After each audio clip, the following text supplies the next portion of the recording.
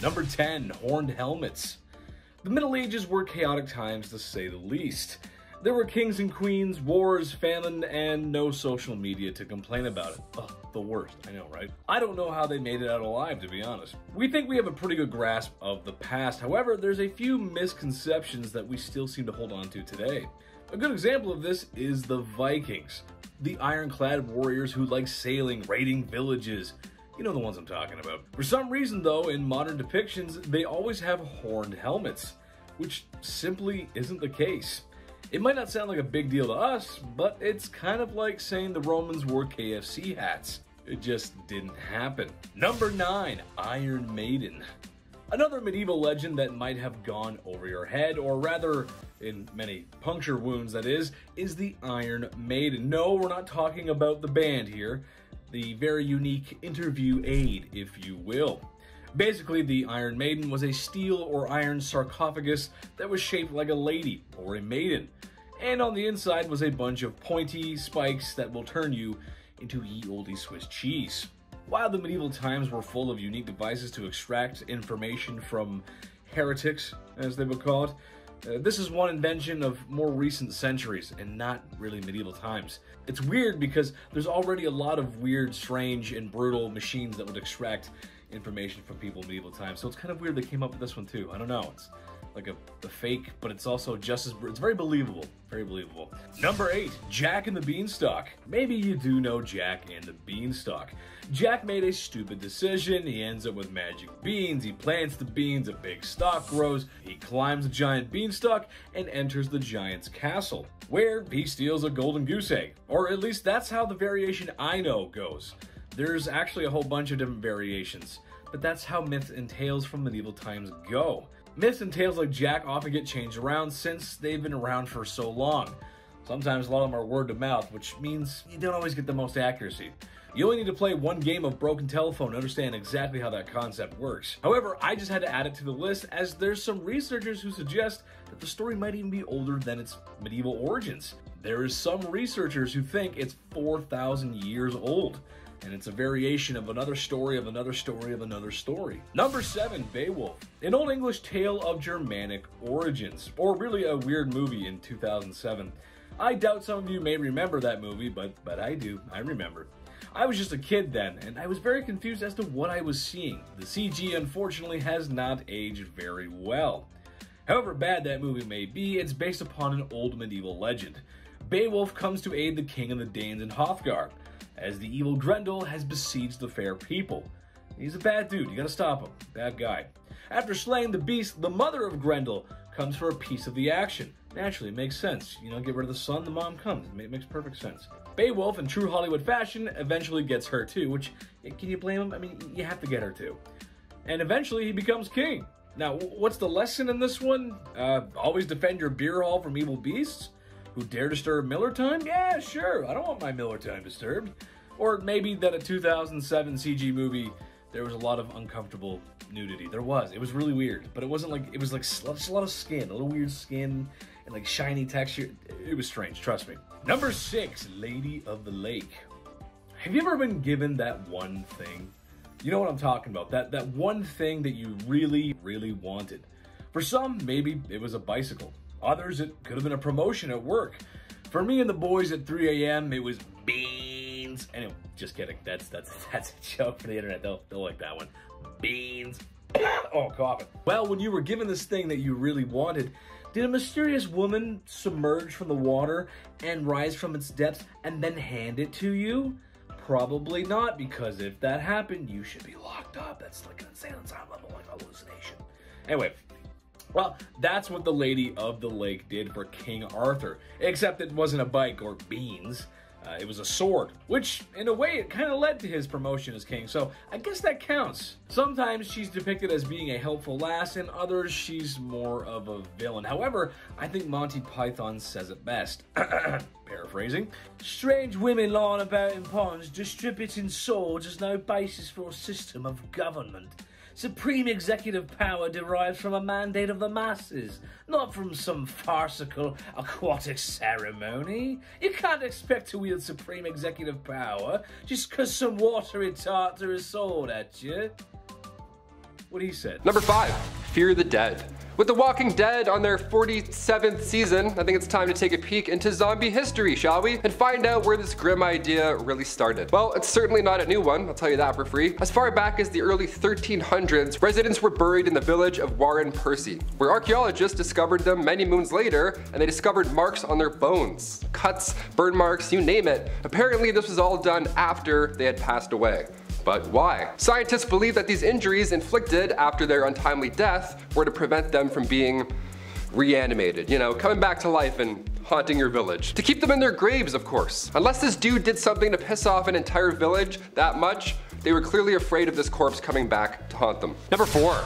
Studia Generale. This period also saw the birth of what we call the modern university. This was a culmination of material translated and taught to provide a new infrastructure to scientific scholars. Some of these new universities were registered by the Holy Roman Empire as an institution of international excellence, giving it the title Studium Generale, or better known as Studia Generale. Most of the early Studia Generale were discovered in Italy, Spain, England, and France. These places of study were considered the most prestigious places of learning in all of Europe. I bet you the school hoodies were still so expensive. Just someone's old textbook with a mustache drawn on Marcus Aurelius. The listed number of institutions began to grow as new universities were founded throughout Europe. As early as the 13th century, scholars from the Studia Generale were encouraged to speak and lecture courses at other institutions within Europe to share documents and information, which led to the current academic culture seen in modern universities today. It's a TED Talk, come on. There had to be one cool professor back then, like the guy who lets the class teach itself, orders pizza, has tenure, and hates the monarchy. Number 3. Medieval taverns. Say you want to grab a pint with the local lads. Where do you get an IPA in the Dark Ages? Where do we get a 6-pack of Arthurian ale? Well, this is the medieval ages, so instead of venturing through the woods to hopefully maybe find another town, just ask thy neighbor. That's right, in the Middle Ages, you could brew your own ale. No problem, no one's asking any questions. Give it a shot. In the late 12th century, baking bread was not freely permitted, but making ale in your basement was. I guess that's great. So the higher ups, the noble lords, they wouldn't care if you made ale and had a block party. But if you made a weak ale, or it was improperly measured and then distributed, then, and only then, do you get a fine. Arrest this man at once. Number 2. St. Patrick. St. Patrick was a 5th century Roman British Christian missionary and bishop in Ireland. Also known as the Apostle of Ireland, although he is the first apostle, having lived prior to the current laws of the Catholic Church.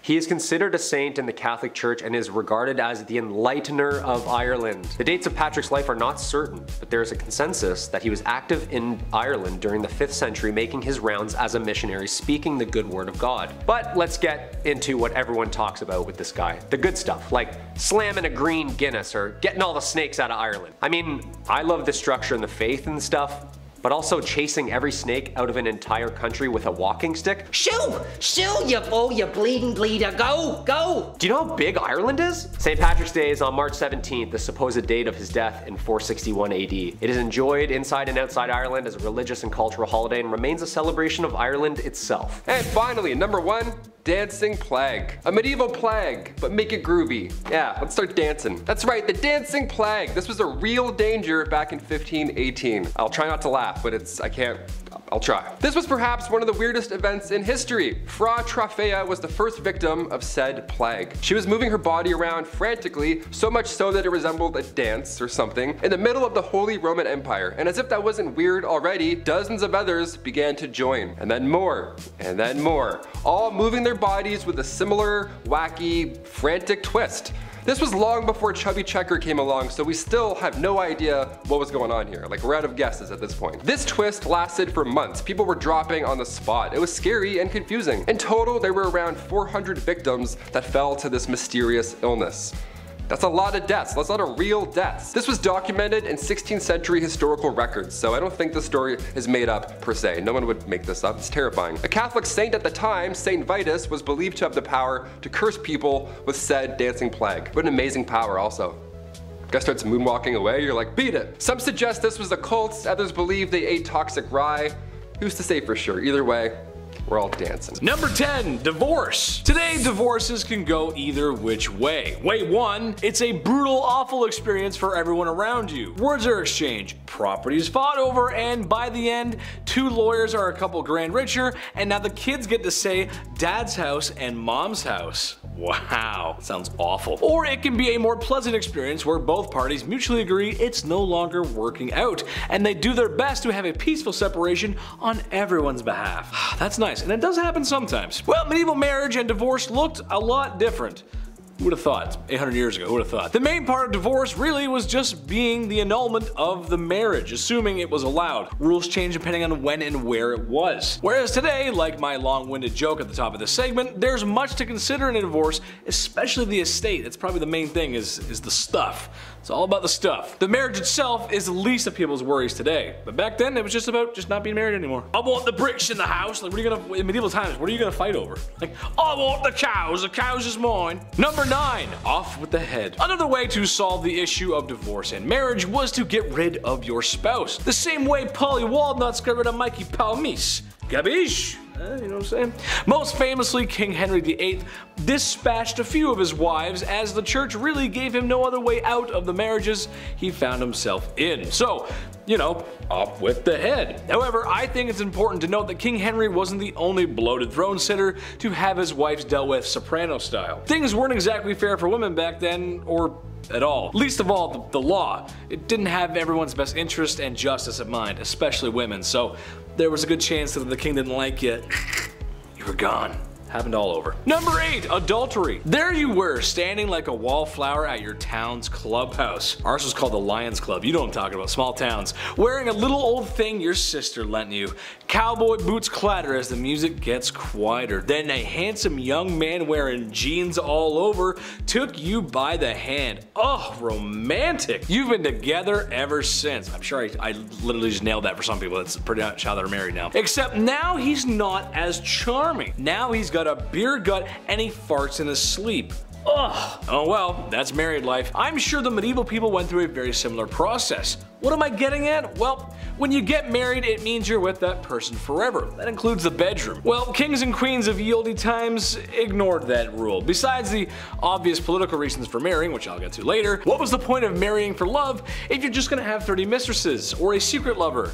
I would list the kings and queens who partook in this, but it would simply be easier to list those that didn't partake in that. You know what I mean though? What's the point? What's the whole point of doing it if you're just gonna, yes, we'll love you together forever, and then, how you doing? It just doesn't make any sense. Number 7, soldier on trial. Things weren't all bad for ladies back in medieval times. Sometimes they were given the benefit of the doubt, like in medieval France for example, where if a woman did desire a divorce, there was a non-violent way to get one. She and her husband would meet in front of a group for proceedings regarding their marital prowess in the bedroom. Of course, why else would I be talking about it? Meaning she had to prove that he could not prove himself a man in the bedroom. Happens to a lot of guys. In a nutshell, that means a group of people would handle, grab, stare, and examine a man's gabagool, pichadille, sausage, Woody the Woodpecker, the olive branch, the Edmund Fitzgerald, the ballpark hot dog, the ambassador, the trombone, the one-eyed Bob, and the heat-seeking trouser rocket. That's a You guys get the point. It was a very embarrassing process, but if he couldn't produce results in front of prying eyes, then, well, that means she's leaving. Do you imagine that? Number 6, no Irish grandma. In society, we've decided that there are rules and laws, and just rules that really just need to be followed in order to have an effective society, like no harming others or laws that help keep us safe. However, there's some laws that just don't need to be said. Some rules are self-explanatory, like no diving in shallow water. Yeah, that makes sense. You don't want to hurt yourself. No pooping in public. Of course not. I would never.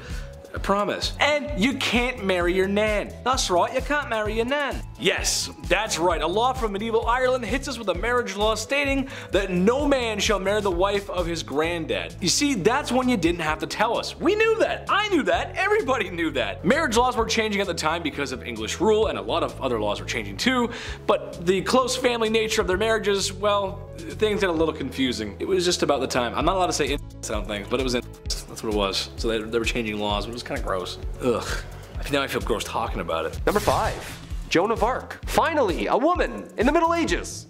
Who'da thunk? Joan of Arc was considered and still is revered the heroine of France for her role in the Siege of Orleans during France's 100-year war with England. Joan of Arc, a peasant with faith on her side, had believed that God had chosen her to lead France in victory against England and had spoken to her since she was young. At only age 17, she had stolen men's armors, a white horse, and like a Valkyrie riding into battle, she had convinced an entire army that she was appointed by God to win. And then did! That's the most badass thing I've ever heard in my entire life. After such a miraculous victory, her reputation spread among France, and upon her capture and death at 19, the Maid of Orleans herself would forever live on as one of the greatest saints and symbols of the country of France. Number 4. Henry V. Another war? All these people do is kill each other. Does anyone fish? Or golf? No one, huh? Just swords and heads, swords and heads. A history itself. This time, England beats France. King Henry V, Prince Hal himself, leans into his kingly duties, demolishing France in what Shakespeare would delve into years to come. The Battle of Agincourt is one of England's most celebrated victories and was one of the most important triumphs in the 100 Years' War. Then should the warlike Harry, like himself, assume the port of Mars, and at his heels, leashed in like hounds, should famine, sword, and fire crouch for employment. Henry V. Prologue. Good stuff. How come these guys didn't just like rap battle or play soccer or something? Like an arrow right through the chest is way worse than a red card, just saying. Hey, speaking of soccer. Number 3, mob football. I'm not talking about the mafia. Put 1,000 on Brady, would you? I'm talking about mob football, also known as folk football. It's just like our modern day soccer. Town versus town. Except it has an unlimited amount of players. And there's only 2 rules to the game. Get the inflated pig's bladder over the opposing team's lines on the other side of town, and no murdering. I mean, I guess this is closer to rugby? Yeah, this is literally just rugby. This game was played competitively and eventually outlawed at Oxford University in 1555. Just a guy named Jeeves in a polo. Oh yeah, I play mob football at Oxford. Yeah, I'm also in a frat. This game got so out of hand it was banned numerous times in England. There is great noise in the city caused by hustling over large balls from which many evils may arise which God forbid. We command and forbid on behalf of the king, on pain of imprisonment, such game to be used in the city of the future. Thankfully this game has calmed down over the years and now has become the most popular played and watched game across the world. Go Liverpool! Number 2, the printing press. The printing press is a machine that was designed for the mass printing of text, mostly in form of books and newspapers. With an unknown date of origin, first invented in China, this machine designed in the 15th century by Johannes Gutenberg was a revolutionary new form of writing which would only change the direction of history with the mass production of uniform text. Long story short, people didn't have to get the world's worst wrist cramp writing Hamlet over and over again. To be, or not to be, 86 more folios?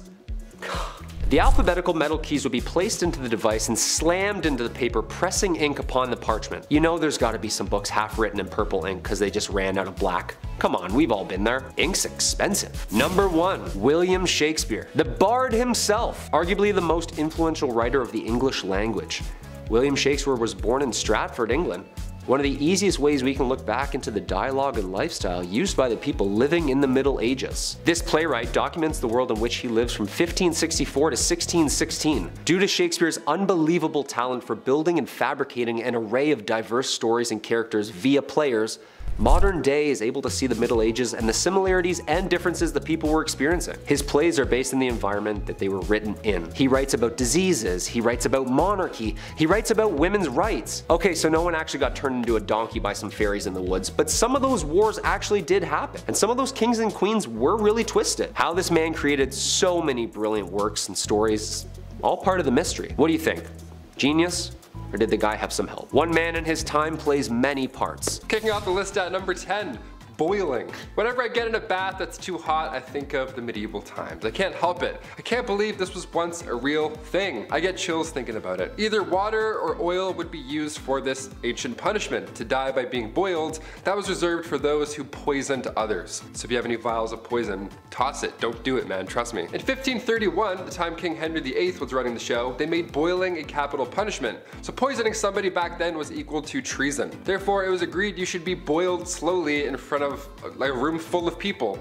I would say that's the worst, but I know what's also to come on this list. Number 9, Water. Taking a step away from the worst physical thing one could possibly go through, let's take a look at how far the mind will go before it too breaks. Sensory deprivation is still around today. In fact, there's many who pay for it. Yeah, they lie in a dark tub full of salt, then they float and listen to Childish Gambino. It's a magical experience. Your senses are powerful, especially combined with water, so this dripping machine, this old water punishment, that was just all bad. You had ice cold water dripping on your forehead and your face over and over for hours and hours. Drops would be at different random times so you can predict it as well. My toes are wiggling while I'm talking about this. This is making me anxious right now. In medieval times, they would tie you down and then using a horn, a big ass funnel, they would pour 9 pints of water down your throat. So water is horrible in many ways. Number 8, fire. Can't talk about medieval punishments without mentioning this witchy classic. Commonly practiced in Babylonia and ancient Israel, then later on in Europe with the classic witch hunts,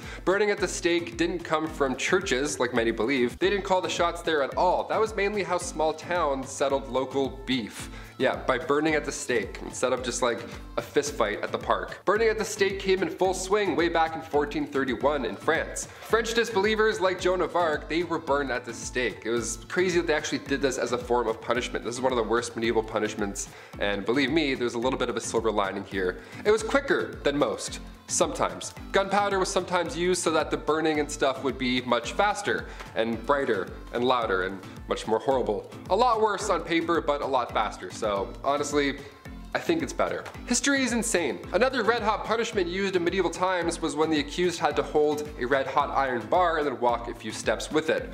A red hot iron bar, your hands were literally toast at that point. Here's where it gets even worse though. 3 days later, the accused would come back to the court, and then when the bandages were removed, if their hands were healing, they started to heal, they were deemed innocent. They were on the path to goodness and whatever. If their hands were still in horrible condition from, say, I don't know, holding a red hot iron bar, then they were pronounced guilty. That's how the courts worked back then. Number 7, the rack. On to something not so hot and fast, but rather dull and slow. The rack is surprisingly well known. It was originally introduced to the Tower of London around 1420. The Duke of Exeter referred to this device as his daughter. What a weirdo. It's like guys who call their car like she. It's like, okay, just a little bit too close to your automobile, man. Relax. It was an open bed frame type device where your ankles were tied at the bottom and your hands were tied at the top. Already we're off to a horrible start. It was horizontal as well, and sometimes it was up. It was all bad. It would just leave you hanging by these ropes, and these ropes were slowly tightened more and more, obviously causing some problems to muscles and joints that were, holding things in place. This was done to extract information. This is also one of the worst things I've heard. Even getting tickled like this would be horrible. I couldn't even imagine. I make jokes because I'm uncomfortable. Honestly, hit that thumbs up to spread some good vibes because we're not even halfway done, folks. Number 6, molten metal. This was another form of capital punishment, and if you've seen Game of Thrones, it'll ring a familiar bell. A few of these do, actually. Yikes. Metal would be heated up in a cauldron for a long time to the point where it was liquid. It was molten metal, just a soup of minerals. Look, we said this video wasn't for the faint-hearted, and here at Bumblebee, we like to keep that promise. They would then pour the molten metal on your head, or more commonly known, they pour it down the throat of the accused. Obviously, it wasn't done as a method to extract information, it was done to brutally end someone's life. Because they're not talking after that, of course. Execution by molten metal was supposedly done to a wealthy Roman general, Marcus Licinius Crassus, back in ancient times. The metal would burn your muscles and skin, literally cooking it, and then after a few moments, it would harden. Bad, not good. Number 5, witchcraft. All the way back in 1542, the UK Parliament passed the Witchcraft Act, which condemned anyone who practiced the art to death. It was repealed 5 years later, then reinstated with flair in 1562, meaning they added more oomph to it. This led to many women being sentenced to gruesome interrogations, trials, and death punishments such as burning at the stake. How does one know that someone was a witch? Well, point 1, they look like one to you. 2, if you threw a hog-tied woman into a pond and she floated, she was a witch. Number 3, you're a woman and financially independent. Number 4, you're old. Honestly, the list goes on. Anyone could be accused of being a witch. If someone wanted an easy way to get rid of you, they could just whisper in someone's ear that you bewitched them when they were dreaming. Number 4, failure to entertain. Today, if a comedian doesn't make us laugh or we don't enjoy a TV show, we just change the channel. But back in medieval times, failure to entertain the king or queen could result in your death. Nicholas Ferial was one of the most most famous jesters in history, for instance, known as Triboulet. He entertained King Louis XII and Francis I in France during the 1400s. He was born with a smaller head and brain than other children, which affected his neurological and physical appearance. The king seemed to be amused by this, and so he served as his jester. He wasn't academically smart, but boy was he witty. But sometimes his wit took him too far. This got him eventually into trouble, and Francis I decided to have him executed. Why he didn't just fire him and kick him out in the first place, no idea. He must have said something that really towed the line. But everything was extreme back then, keep in mind. But the king asked him how would he like to die, and Triboulet cleverly replied, old age. This broke the king's foul mood because damn, it was a good joke, and had him exiled from the realm instead. But damn, he cut it close. Number 3, no more minced pies. This one should make some of our British fans gasp or run for a builder's tea and a mincemeat pie to clutch it close to their heart, but rest assured it was only on one Christmas day that eating mince pies was illegal, and that was on December 25th, 1644. On that year it was legally mandated because the celebration fell on a legally mandated day of fasting. However, the pies themselves were seen as a symbol of immoral excess of Christmas season. Further legislation was proposed in 1656 to clamp down on an immoral and lush Christmas traditions like and including the mincemeat pie. England was currently under the rule of Oliver Cromwell, who was just the worst, and he was very religious and just wanted everyone to behave, and it was part of his effort to tackle gluttony. But when Charles became king, people stopped going after holiday treats and mince pies were safe once again. Number 2, a beached whale. So considering poaching was illegal in the king's forest, it only makes sense that they would try to make it the same for the sea. Back then they really ate everything they could get their hands on, from lamprey to goose to porpoise and now whale. Whales were seen as a royal fish, and if one washed up on shore they automatically became the property of the royals in charge. The law was passed by Edward II in 1324 because he just loved whales. He decreed that all whales, sturgeons, dolphins, and porpoises caught within 5k of shore were considered royal fish. Their meat and oil fetched a lot of money at the markets, and the rich liked to covet it for their own, so it was for selfish reasons that he made this rule. But funny enough, the law has never been repealed, and you need to ask Queen Liz for permission to sell it, though I doubt she'd say no. Number 1, animal trials. So it turns out that not only were humans punished if they did something illegal, it was also animals as well. In medieval times apparently it was a regular thing to put animals on the stand. Everything from hogs, beetles, rats, mice, cockerels, you name it. Absolute craziness. In the 14th century, local people even prosecuted Spanish flies. They have no control, they don't even know what they're doing. Spanish flies were dangerous to livestock and would ruin vegetation. Needless to say, they weren't well liked. So they were appointed a lawyer and given great dignity in court, though the verdict was obviously not favorable because they couldn't speak for themselves. They were condemned and banished from a plot of land. It was believed that animals who committed a crime were possessed by the devil, and to let them go unpunished would give the devil permission to take over human affairs. So they would like literally hang pigs by nooses to punish them. Did the flies actually ever come back?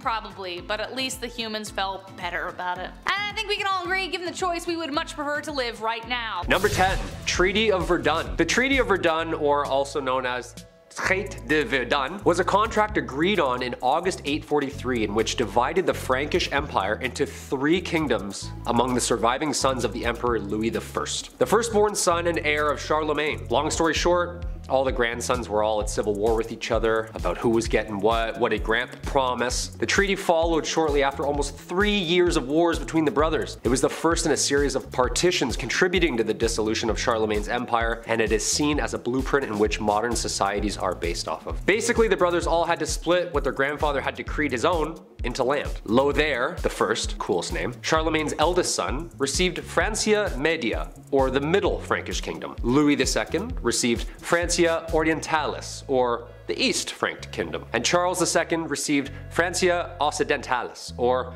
the West Frankish Kingdom. You and I both know the youngest got the most. Come on, I'm just gonna say it right out. Everyone likes to talk about the eldest son this and the eldest son that, but we all know the baby gets whatever they want whenever they want, don't they, huh? I'm looking at you, Taylor. Come here, man. It's true, man. The baby gets everything. Middle child? This guy didn't even exist growing up. Didn't hear from him. Number 9, Underground Castle. Big Chet and I are currently replaying Ocarina of Time, so in honor of Hyrule, I gotta include this medieval castle. It was once a residence during the reign of King Henry III. This castle was actually discovered recently underneath a prison yard back in 2015. The old prison castle, we love those.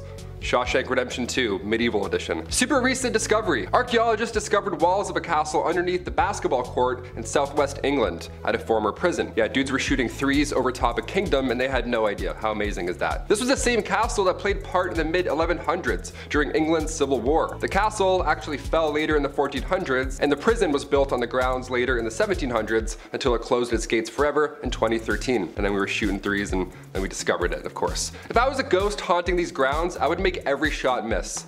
Easily. I would just float near the net, tap the ball away, like, nice try. Back to prison. Number 8. Stonemasonry. So we all know about who wrote what and who translated what to what text and which language, while writing what play, which was based on who. But who built all this stuff? When we think of the Dark Ages, we can't forget the megalithic Leviathan stones carved and molded together to create the enormous Gothic castles and cathedrals that are still standing to this day. How did people do it back then?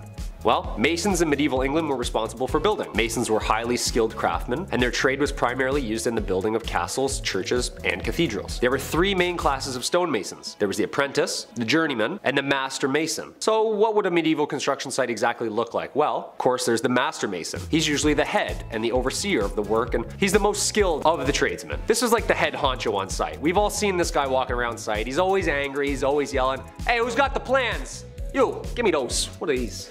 Backwards, you idiot. I'm gonna put the window down there." So how did they exactly chisel out all of these castles from one giant rock? Well, they didn't. The stone had to be quarried first. From quarrymen. These were not masons. Their job was to get the stone for the masons to work on out of the ground. Local stone was used first, but occasionally stone could travel vast distances, even from other countries. So I gotta drag that boulder there all the way to Scotland? Okay. Some of the most beautiful architecture ever created can be still seen across Europe. The amount of time and skill it took for these people to have designed, constructed, and chiseled such megalithic sites still baffles me. I'd be trying to read the plan still. Oh, that's north. I got it. We're good. Number 7, apple bobbing. In a time where bodies were literally piling up on the side of the road, I can't believe we got apple bobbing out of the whole ordeal. That's crazy. It seems like ill timing, but it is the Dark Ages. What can you do? Apples historically have always been a symbol of importance. The Greek golden apple started the Trojan War. Snow White's poison apple was a symbol of importance in literature and all that good stuff from growing up. And in the Middle Ages, apples were viewed as a symbol of romance and fertility. These things have roots, pun intended, of course. In medieval times, bobbing for apples was flirty. It was their version of speed dating, dare I say. What happened was all the leftover apples from the big harvest were then put into a big bucket. Each apple had a villager's name on it, and then maidens would have 3 chances. 3 chances to grab that apple with their teeth. 3 chances to win a date with the English Tad Hamilton. What a weird time. Can you imagine if this was in Game of Thrones? Reek is just shivering for 2 seasons, bobbing for Ramsay's Bolton apples. We're like, medieval times were dark, holy sh**. Number 6. The feudal system, aka feudalism, was a form of structure system existing in medieval Europe in which people would work and fight for nobles who gave them protection and land in return. A social political system in which landowners would contractually bind tenants to exchange their goods, loyalty, and simple space for safety and comfort within the laws of those ruling. Basically, this is like our renter's agreement now. I'll give you a place to stay and some heat. You give me an unfathomable and overpriced amount of shillings for these extremely low ceilings. Yeah, talk about crooks, man. This system stayed in place for more than 1,000 years and managed to fizzle its way out of society somewhere in the 15th century. Not just anybody would ask to be signed to this deal. There was structure and there was order. There was a lord, aka the landowner, aka your landlord, allowing vassals, aka tenants, to rent the land by providing services, especially military services. Yeah, you can stay here, but once in a while we're gonna need you to dump a bunch of boiling water and over that wall. Is that cool? Yeah, you're fine with that. The plot of land, called a fief, was typically worked on by serfs who were laborers who had very few rights and were bound to the land itself. These were the lowest class of people, and they basically did any and all to stay safe on the lord's land. Jobs would include farming, jobs would include cleaning, and was a minimum of 3 days work to maintain in good standing and remain stationary. Sure, there was no dental or mental health days, but come on, a 3-day work week? Planting a couple carrots here and there? It doesn't seem that bad. Number 5, the moss. I ain't gonna come in here and tell you I know what it's like to be a woman or pretend I understand. There's been lots of great photos of humans that have been taken throughout history, but one that we miss for sure is when I was a kid and I learned what happens to women on those special couple days of every month. Not shock, just confusion. The look on my face, it was priceless. I wish y'all could have seen it. We got things mostly figured out now though, but think about the past. Medieval times, not an understanding time for ladies. There were just no products to help in that scenario. So, have you ever wondered what they did? I did. Weird thing to think, I guess, but oh well. Moss pads, yeah. Take some moss, you wrap it up in a cloth, bada bing, bada boom, now you're in business. Which actually is really smart when you think about it. I never would have thought of that, but I'm a dude, so I wouldn't think about that. I just don't think about those big thinking thoughts and things sometimes. I'm just a big dumb guy. Number 4, witch hunt. This is also a time where if a woman speaks out of line, or does something to upset the feng shui of things, there's a good chance she will get labeled a witch and burned at the stake. This was becoming an issue because, well, it was becoming a witch hunt, meaning anything that was slightly not cool or basically anything people feared or disliked could be labeled witchcraft, and thus likely an innocent woman would be burned at the stake. I mean, it sounds like they had it down to a science, really. Woman does something crazy, we'll bring out the charcoal briquettes. No, see, that's not right. It's not like they could have done this amazing thing called investigate. You know, see if the woman was actually innocent or the claims that she was a witch because she wants to be paid a fair wage like a man. Doesn't really sound like witchcraft to me. Maybe don't be so hasty to bust out the pitch and torches. That's all I'm saying. Number 3, you gotta do what you gotta do. I know what it's like to be down on your luck. Trust me, it sucks. It's not fun. But you budget, save, and work hard. You'll be back in the black before you know it. Women of medieval times got up and went to work. The kind of work a lot of women were forced to do because of circumstances. The oldest profession in the book, selling booty. It's been happening since day one and it won't be going anywhere soon. Now, I'm not here to condemn that kind of work. And funny enough, in medieval times, it was considered to be an actual profession. I just feel if you're gonna be in that line of work, it should be your choice. I'm a Las Vegas kind of guy. I love gambling, boozing, and the freedom to do what you want after strolling out of a casino after too much drinking and gambling. If you know what I mean. Sometimes you gotta do what you gotta do to make the bread, and they just had to do what they had to do. And that's it. Number 2, hell hath no fury. Princess Olga of Kiev was a prime example of hell hath no fury like a woman scorned. Long story short, her husband was torn apart by trees. Some gruesome stuff. It was actually, if you look at it, it's not nice. So like the Sith on its worst behavior, she plotted her revenge. When 20 men she deemed were all responsible for her husband's passing were coming into town, she had a large ditch dug where they were buried alive. That is so heinous. I can't even. She then extended a welcome to more of the men responsible. When they arrived, she invited them to wash up in her bathhouse, where she had the doors locked and the place torched, like it was a witch hunt or something. Just had them cooked, just cooked them up, but I mean, they burn women, so why not? Why not cook some dudes? Okay. Number 1, honestly, who throws a shoe? If you've ever been to a wedding, then you've probably seen the bride throw a bouquet of flowers to waiting bridesmaids and other lucky ladies. Because the lady who catches the flowers is the next woman to be swept off her feet and to be married. Put a ring on it. Kind of ending on a wholesome note here, which is kind of nice, but it's still a little messed up. Hear me out. In medieval times, it wasn't flowers, it was shoes. At first, it doesn't seem so bad, right? Shoes. We'll throw some shoes around. Why not? Besides, you know, the shoe being thrown too hard, you wouldn't want to catch a loafer on the side of the head. That would hurt. I think we forget how filthy our shoes can be. I mean, they walk through everything. Dirt, mud, blood, and if you're in medieval times, having a good old-fashioned wedding in the village probably meant some manure. Eek. Well, I'm all about tradition, but maybe we could throw the flowers instead. They just smell better, and you know, there's less poop. Number 10. The Doomsday Book, 1085. The Doomsday Book was created under William I, also known as William the Conqueror. Like, you're already the first, man. You don't need 2 names, come on. This guy basically drew up a book to document people's money so that he could tax them. Oh yeah, this is the very first time surveyors went town to town and recorded how much money you would owe for simply just doing you. Men would show up at your house asking how much money you made and document your spending habits. 5 shillings on groceries, huh? Okay. And 5 on that phone plan. Look, tax season's coming up, Arthur. It's not looking good, man. Talk about a bunch of crooks, huh? Imagine owing someone money for just trying to make an honest living. Yeah, thank God that didn't catch on, right guys? Oh, speaking of, I gotta phone H&R Block. Number 9. The Crusades. A 3-part miniseries spanning over 200 years. These bloody and ruthless wars were battled between Muslim and Christians for the proprietorship over sacred sites and the land in the East Mediterranean. A 3-part miniseries spanning over 200 years. These bloody and ruthless wars were battled between Muslim and Christians for proprietorship over sacred sites and land in the East Mediterranean. Wars that resulted in 6 million deaths. The Knights Templar, a brotherhood of highly trained soldiers horseback bashing their way through the East. These guys were the real deal, almost like the Navy SEALs of their time. We've seen these paintings.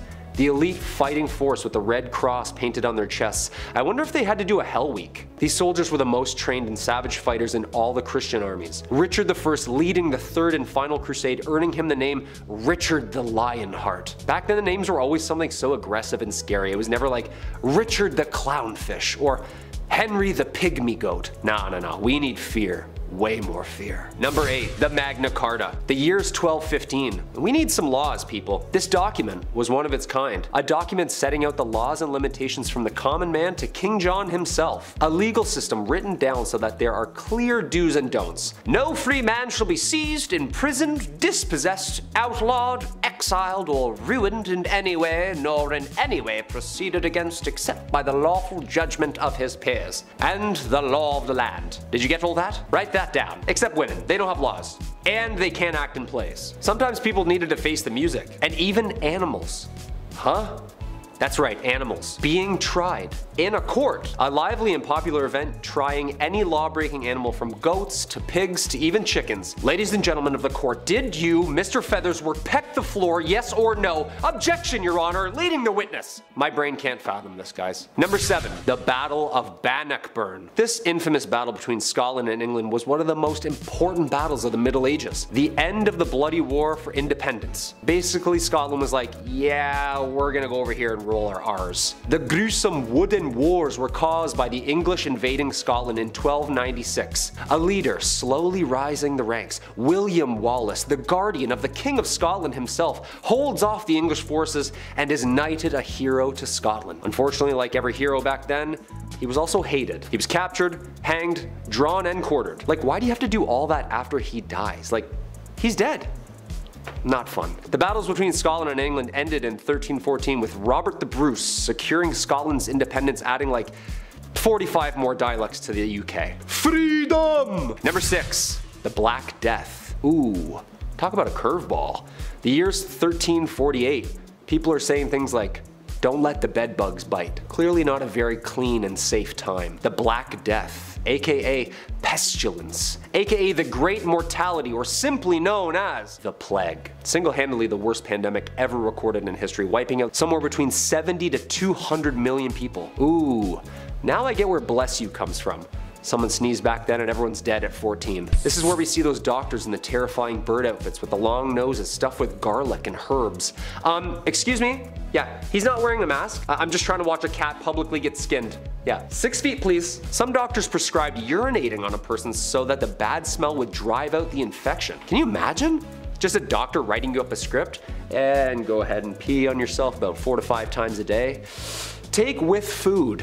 Should be gone early next week. And just let me put my mask back on here before you leave. There you are. The plague started in Europe in October 1347 when 12 ships from the Black Sea docked at the Sicilian port of Messina. Most sailors aboard the ships were already dead, but those who were still alive were covered head to toe in black boils that oozed pus and blood. Ugh. Sometimes the Black Death included fever, chills, vomiting, diarrhea, temporary loss in motor skills, and then of course, death. Number 5, rat catcher. As the name hints towards, rat catchers are one of the worst jobs you can have in and around a castle. It's an important role, of course, like being a fool or a literal walking, talking toilet, which I'll get into later, but there needs to be a chasseur de rats. Chasseur de rats. I'm just gonna start calling myself that. Back in those times, rats and mice were the leading source of spreading disease. They didn't have city buses or, people walking around throwing bottles, and with these castles being big and dark, they were probably full of rats. Black rats were a common household problem, yuck, so in comes the well-respected rat catcher. These guys would sometimes try and use spells to get rid of rats, wouldn't work really too well, but more often than not, that didn't work, so poison powders were the main trick of the trade. The most famous you probably heard of is the Pied Piper. He visited Germany, he arrived in this small town, and rumor has it this guy used a flute to drive all the rats just into the river. He does a musical performance and then exterminates all of your pests. If anything, he should be getting a bonus, but rather the town insists they weren't even gonna pay him, so he used his flute to make everybody just go away and leave the town forever. What an OG. He's like, you don't wanna pay me? No sweat. Number 4, the Crusades. Just imagine this. Thick, heavy metal armor reflecting the heat from the sun back against you as you chug along the desert. Despite being in the Holy Land, this certainly sounds like hell. As I mentioned earlier, men were expected to go to war when called, even if they had no training or skill and like maybe knew how to use a toothpick but had no idea what a sword was. For many, it was a death sentence, and the first Crusades were particularly brutal because you weren't only being called to war because of, you know, honor, but you were being called to war because it was a religious thing. Getting there was awful in the first place, you might not even make the voyage. Then marches through the desert were long and hot, with soldiers constantly at odds with starvation, dehydration, disease, infection, the elements, and then of course a spontaneous attack from the enemy. So like you're exhausted and all of a sudden you have to be like, fighting somebody to save your life. There are even stories of some of them boiling shoe leather to eat it because they had nothing else. And after what we know of tanning, many crusaders justified their suffering as a part of the spiritual journey, so if you did fall ill to disease, you were just kinda left by the side of the road to die alone. Number 3, groom of the stool. Nowadays, assistants grab your coffee for you, maybe they answer some phone calls, keep the business running while you're off doing your other business stuff. Assistants are vital. The groom of the stool was quite vital when it came to the king. Created by King Henry VIII, the role was to assist the king's bowel movements.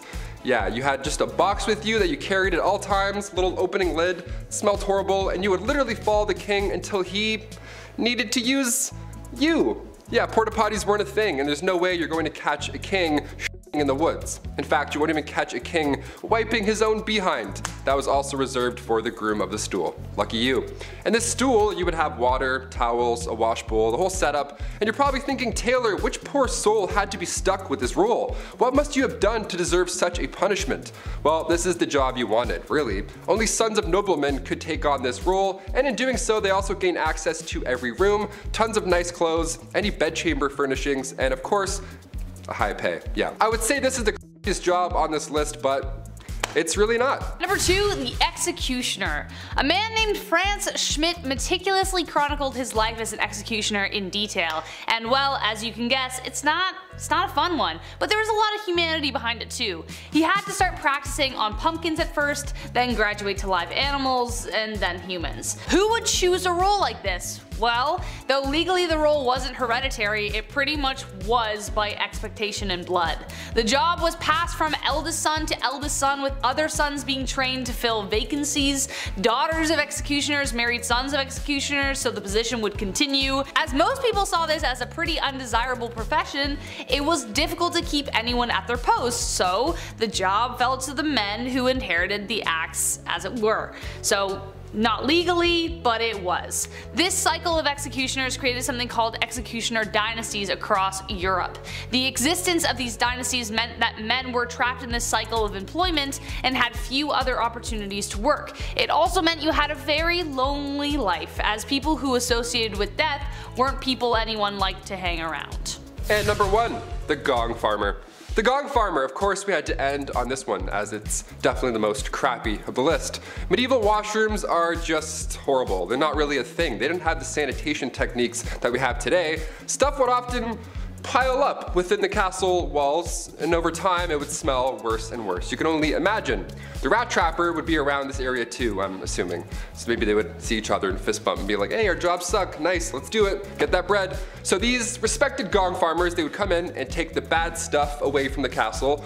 They were crap commuters, essentially. These cesspits were usually in the bottom of the castle, the lowest level, because you know how gravity and things work. These guys would go in and dig through years of yuck, piles of it, just moving all day long back and forth out of the castle. They too were paid well, really well obviously, but a lot of these gong farmers got sick. A good number of them just wouldn't come out of those pits. Pretty horrible, right? And on top of that, people didn't like talking to them. Their job wasn't cool like the guy who takes heads. Head and Shoulders also didn't exist back then. They didn't smell the best. They were often just kind of and they cross the street. It was sad. It was all bad. Hashtag all bad. Number 10, playing football. Considering football, soccer for my fellow North Americans, is basically a religion in England, it's hard to imagine them ever having a world without it.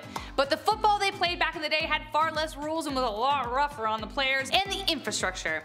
It could have an infinite number of players and could take part across an entire village. The goals were sometimes set miles apart, and the game would often be used to settle disputes. So soon, actual brawls of tumbling, angry bodies would muck about with each other. But hey, according to the rules, you had to do everything you could to win, so if that meant punching a guy out or destroying a fruit cart, that's what you did. It also wasn't strictly football, you could use any part of your body. But the game became so damaging that King Edward II had to put a ban on it. It was causing too much injury and property damage. He forbade the games and condemned any who disobeyed to imprisonment. You'd think he would have just forced people to play by safer rules, not ban it altogether, but oh well. It's back now! Number 9, outrageous men's fashion. I finally found the reason as to why men's fashion has plateaued at the suit thing. I sense a colorful change in the wind nowadays though. But the last time they went really outrageous, they ended up getting punished for it. Medieval Europe was one of the most colorful periods of men's fashion to date. Anglo-Saxon men wore tunics, trousers, leggings, and strappy leather shoes tied together with belts and girdles.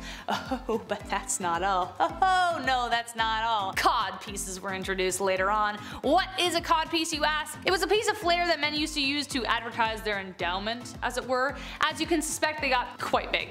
As did their shoes. The longer the shoes, the richer you appeared, and the more pronounced the cod piece, well, I think you get the point. Men who wore pointier shoes had a higher social position, some shoes were longer, anyways. But from 1337 onwards, laws were passed to preserve decency. No one was to wear a tunic that did not cover their buttocks or genitals. Offenders were fined 20 shillings, which was around £700 today, or roughly $1,400 Canadian. Number 8, swans. This is actually a thing, and it has been since the 12th century England. It must be kind of weird just partly being born into the royal family, becoming queen and king, and being told, yes, you own all of England, and you own all of the swans. What? Yes, you have to attend the swan upping. What the heck is that? Well, since the 12th century, the English crown has owned all wild, mute swans in open water. Over time, they allowed other select individuals to have some swans. These privileged individuals had to mark their bird to distinguish them from royalty, a tradition which continues today. The Queen only exercises the right over wild, unmarked swans near the Thames. The royal swan upping is when all of the swans on the River Thames are counted, checked for their marks, and then released. The royal swan marker is currently David Parker, and apparently it's one of the Queen's favorite things to do. That's adorable.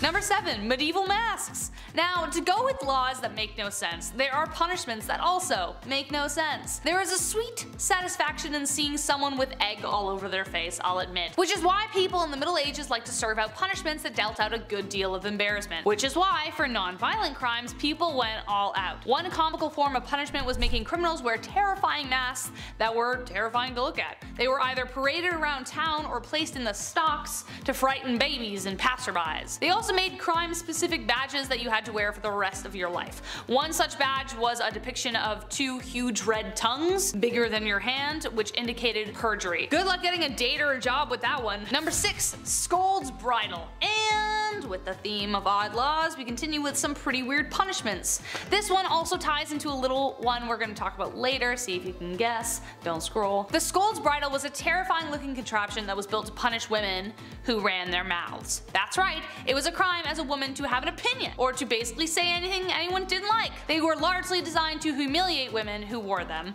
not to inflict any horrid pain, but there was a little bit. Just the shame though, that was the big thing. The bridles would be strapped onto the head with bits in the mouth like horses. The bits had spikes, so it did hurt a little, but this would prevent the wearer from speaking.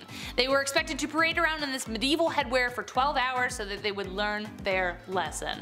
At number 5, married young. Lots of people get married at different ages. I mean, I know people I went to high school with who are already married, and I know people who didn't get married until later in life. But in medieval times, women, or rather girls, were getting married off at very young ages. At just 12 years old, a girl would reach the age of maturity and was then entitled to marry, usually to someone her parents had already chosen for her. To me, that just sounds so unfair, right? I mean, this kid hasn't really been able to live their life, make mistakes and learn from them, and now they're expected to be a wife and soon a mother? I could never. I mean, I'm only 22, so I'm not even thinking about those prospects, but I couldn't even imagine the amount of pressure that would be on a 12-year-old at the time. What's worse than just the age at which these girls got married was the treatment that they received from their husbands. Under civil law, a husband was literally allowed to physically harm his wife. In moderation, of course. It was actually a medieval tradition for husbands to, quote, treat his wife as a pupil and teach her manners. As you could imagine, this made a lot of wives really mad, and so many wives offed their husbands. But things rarely got better after that, because if they were caught, they would be sentenced to burn at the stake. Note to self: don't get married in medieval times. Number 4, the walk of shame. We've all heard the term walk of shame at some point, but what does it really mean? And also, where did it originally come from? Well, it was originally referred to as a skimmington or rough music. And no, it doesn't mean they would blast Slipknot this whole time. This was done to wives who were bossy or overbearing. They would be forced to walk through the entire town barefoot. All those crooked, horrible stone roads, ankles just toast. It was horrible. They would also be scantily clad too, because why not? Because men are making the rules, that's why. And as you guessed it, crowds would be waiting outside, all prepared to bang pans and yell horrible things at her. I guess these dudes just never had jobs. I don't know, they were just always on standby, ready to yell at a lady walking by through town, bare feet, all because she was deemed too bossy. Okay. If you're wondering who exactly is responsible for these public humiliations, the court. The official court. Judge Judy back in the day would be like, yes or no, did you raise your voice? Okay, case dismissed. Take your shoes off, we're done here. What a joke. At number 3, ladies of the night. Sometimes you gotta do what you gotta do to get that coin, right? We all have our side hustles and dead-end jobs to be able to afford rent and whatnot. And sometimes we're not exactly proud of the work that we do to make money. It was the same back in medieval times. People had to find any means to make money, and for a lot of women, they used what their mama gave them to support themselves and their families. One of the more positive sides of life for women in medieval times was the fact that being a woman of the night was actually a recognized profession. Later on throughout the times, this profession would be deemed illegal, but in medieval times, it was as common as being a baker or something. These women were actually considered to be merchants because they sold their bodies as if it was any other sellable good. Being a woman of the night was such a common and widespread profession that nearly every town in medieval times had a brothel, even in towns with small populations. So yeah, maybe they didn't have that big of a marketplace, but they no doubt had a place where you could go see some quality mommy milkers. Number 2, grand theft witchcraft. If you were a woman in the Middle Ages, you were accused of being a witch pretty often. They thought women communicated with the devil, like Bree mentioned earlier, just because some townsfolk with 3 teeth said so. Great, thanks Abe. Good job, good report. The punishment for practicing witchcraft wasn't a heavy fine like guys who cheated, but they would be burnt at the stake. This was popular in Scotland along with drowning. Those are the 2 big ones. Remember earlier how I said women would sometimes be dipped into a river or a pond? Well, they would also sometimes just be left there. It's called witch dipping, and depending on if she floated or sank, that's, you know, witch or not. The dumbest thing I ever heard. If you were charged with treason or witchcraft, that was the ideal punishment, because it surely beats burning to death in front of an entire village. This all got out of control come the start of the 17th century with the Salem witch trials. That's when people were like, you know what, I think this is wrong. I think we should stop, let's put this torch out, I think we're good. That's when 19 people were executed for being witches. God forbid you knew how to do bedmas in the Middle Ages. Also, that's a lot of coordination to get that many townsfolk together and be like, okay, you need this, how many people are standing here? Almost like you would use basic math to figure that out. You're a witch too. Spoiler alert, we're all witches, because we know things. I don't know, I hate this. And finally at number 1, crimes of the heart. For some unknown reason, people were really out here in these streets in medieval times trying to accuse women of everything. Witchcraft was a common accusation, but the other common crime that women were often accused of was adultery. But you see, the thing is, someone could accuse a woman of adultery even if she never had physical contact with another person. Now, how the heck does that work, you ask? Well, it depended on where these people lived. During the medieval age in the Byzantine Empire, it was considered adultery if they spent a night outside of their husbands' or parents' homes. In Slavic parts of Europe, a woman could be considered guilty of infidelity for simply going to a public event. I'm pretty sure with this logic, if you even breathed in the same general vicinity of a man, then you could be accused of adultery. I mean, what the F is that up? The only bright side, I guess, is the fact that when it came down to punishments for adultery, men usually got the worst punishments in comparison to women. However, they would be accused of this crime way less often than women, so I guess in a way we still got the short end of the stick. Damn it. At number 10, watching consummation. Back in medieval times, depending on the century, weddings either meant a lot or meant nothing at all. If it was the early medieval age, then no one really gave a hoot about marriage, and I'll get to that later. But later, in the medieval age, marriage became a holy sacrament, and this sacrament had to be consummated. On the night of the couple's wedding, they would do the good old brown chicken, brown cow, boom boom pow, OMG wow, which could have been a positive or negative experience depending on circumstance, but it was also a little weird because there would be people watching it all happen. That's right guys, after the ceremony and reception, people would follow the bride and groom up to the bedroom and be like, hey Joe, grab the popcorn, we're watching the live showing of 50 Shades of Grey. And Joe would be like, yo bet, and then that's exactly how it happened. Anyways, this was all done so that there were witnesses to the consummation, so that the marriage's validity could be backed up. So if anyone tried to deny that their marriage was legit, Joe with the popcorn would be able to back up the bride and groom and confirm that everything happened.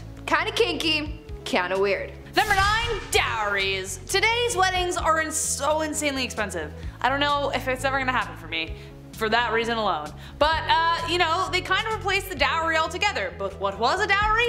It was a set of assets, money, material, goods, real estate that would be given to the groom once the couple united. The purpose of the dowry was to entice a groom to marry the bride if he wasn't already attracted to her. A kind of, we will pay you to marry our daughter kind of vibes. But it also acts as a kind of insurance for the bride. Should the marriage end in divorce, the husband is expected to pay it back. So yes, there were indeed take-backsies if things got really bad. Though considering divorce and annulments were rare and the money really never belonged to her, not the best rule to live by, but the groom would also pay something called the bride price or bride wealth. The groom was expected to pay a sum either in assets or money to secure a lady's hand in marriage. This implied security for the bride and their family.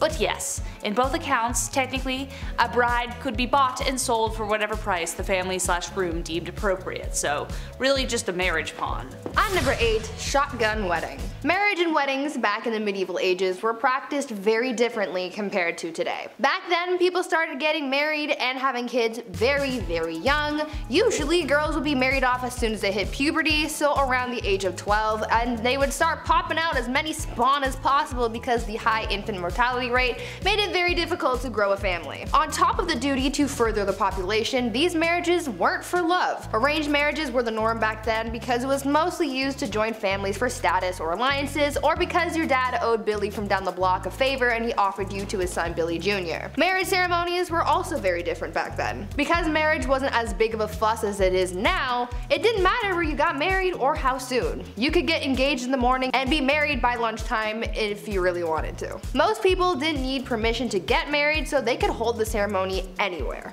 Marriage ceremonies could be held in places like pubs, in the middle of the street, or even in bed. Because of this, it made it really hard to know who was married and to whom until the 12th century, when it was declared a holy sacrament that must be observed by God. Number 7, no objections. So obviously, with a lot of people marrying willy-nilly, a lot of marriages mostly made people miserable. Maybe.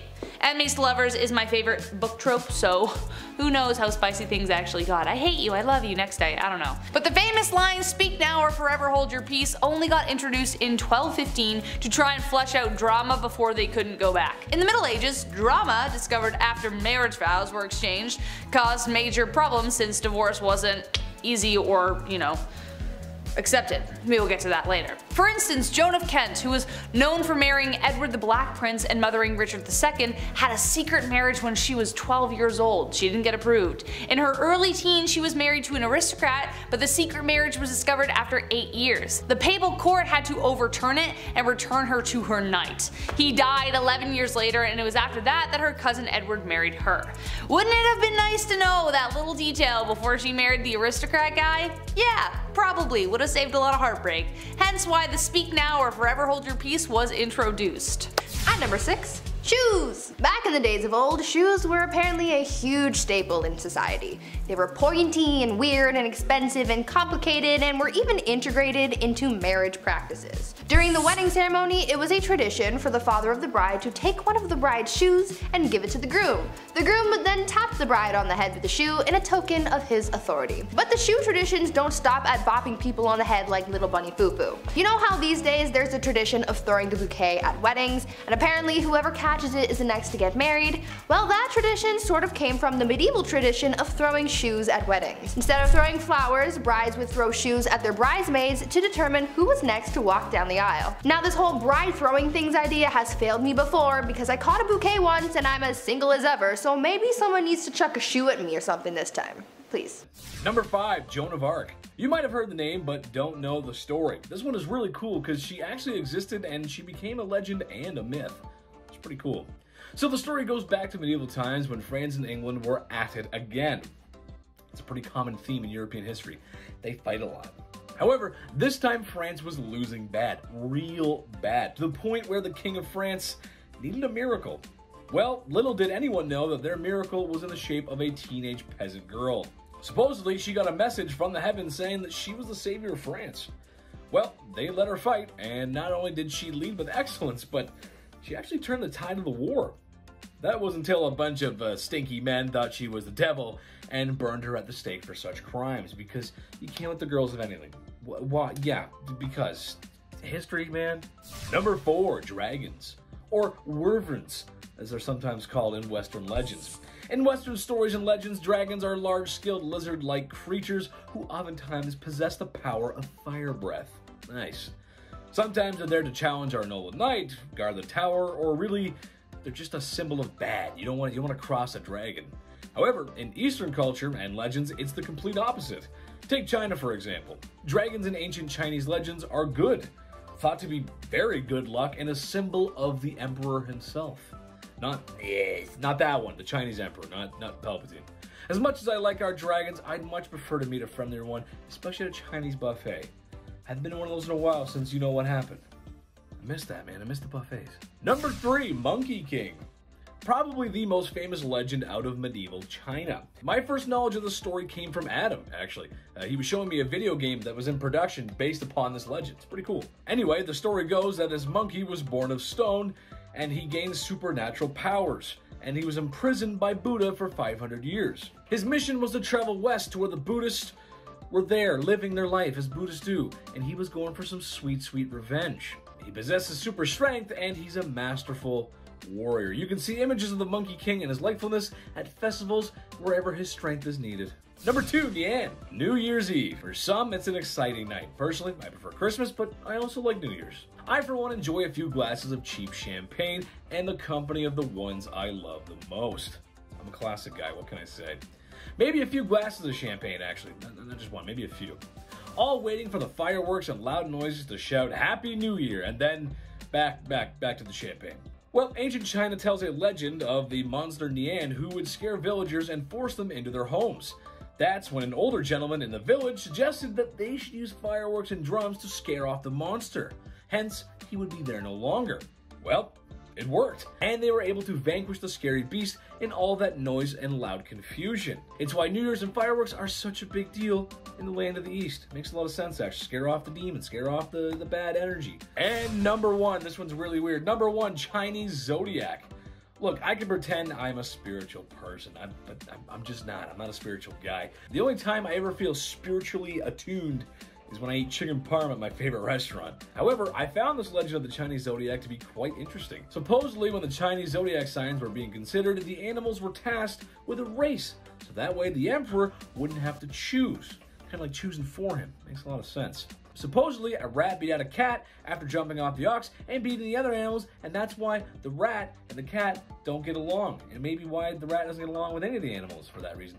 I, however, think it's related to the bubonic plague, but I could be wrong. Interesting story nonetheless. Number 10. The kitchen. Now that you've got your appetite, let's talk about the kitchen. Major kitchens of the castle usually had to deal with providing at least 2 meals for several hundred people every day. As you can imagine, this is where the work would be put in. By a large staff too, usually in the hundreds. So you're sweaty from working and surrounded by a bunch of other blokes. Sounds pretty awful. But you didn't take into account the amount of heat. The guidelines on how to make enough food for a 2-day banquet include the chief cook having to at least have 1,000 cartloads of good dry firewood and a large barn full of coal to keep the fires going. It's spicy in the kitchen, let me tell you. Number 9, the main hall. The idea of a standing army wasn't exactly a thing during the medieval period, so what you would have is your knights or castle soldiers. And unless there was a barracks, the main hall would often convert to have a bunch of cots in it where these soldiers would sleep. It could also be where your guests might stay, and even your servants if you didn't have a room for either of them. And then it became your dining room. It was also your party room, and your courtroom. It was honestly a pretty versatile room, so much room for activity. You could probably imagine the amount of tomfoolery that happened here though. A large group of sweaty men and women after a feast, and they don't have to walk home because they are staying the night. Nice. Number 8, the pooper. The title says unholy, but this room's main purpose is to have a hole. A hole for people to sit their little keisters down on and drop the kids off. Sometimes down a nice long shaft through the castle that went straight to the cesspit or to the moat. If the moat was a room, I'd probably include it on this list because, yikes. A toilet isn't something you'd actually find in most medieval castles. There are easier places to do your business outside. The garderobe is basically a tiny little closet-sized room with a hole in it for this sole purpose. But they were also used for storage, like when you had visitors. You gotta put their coats and cloaks somewhere. Why not next to where Steve is trying to go potty? Number 7, dovecotes. You know when you walk down the street and a white colored excrement falls on you from above and you look up to see a pigeon just looking down on you as if it owns your whole existence? Imagine that, times like 2,500 in a circular tower, and you've got a dovecote. These structures actually showed off status and wealth as only the lords were legally allowed to have them. Doves and pigeons proved to be an excellent source of food with their meat and eggs. Their feathers were also valuable, and yes, even their droppings found use back in the day. Doves even had religious value, being associated with the Holy Spirit. Pigeons, on the other hand, are a menace to society and need to be stopped at all costs. Thank you for listening to my PSA. Gotcha, you little rascal. You were gonna keep watching this video without slapping that like and subscribe button, weren't you? That's fine. I guess you can do that. But gee, we would really all appreciate it if you just gave those buttons a little poke. And then we can poke back with more of these videos. Deal? Alright, moving on. Number 6, the buttery. I can't believe it's not butter. Well, believe it, sister. This has nothing to do with butter.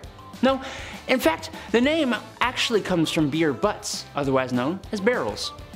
The room itself was located pretty close to the main hall, where yeomen would serve beer to the people who were too low in the ladder to be allowed to have wine. And it was usually connected to the beer cellar down below. How is this unholy?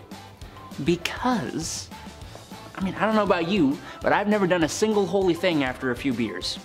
Number 5, the bedroom handbook. Like previously said before, when you marry someone, it's for life. You learn to love, and you do the bedroom dance with that same person for the rest of your life. For some folks, this was their first time, and as we all know and remember, that can be awkward.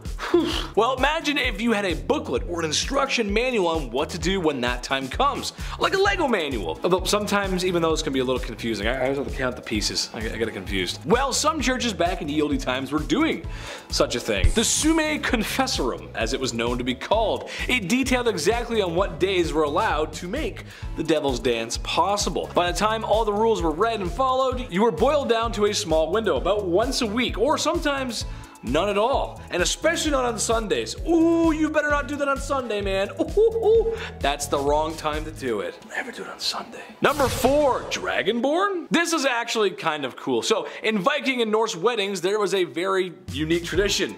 We'll call it a tradition where the very handsome and brave groom would be tasked with a quest.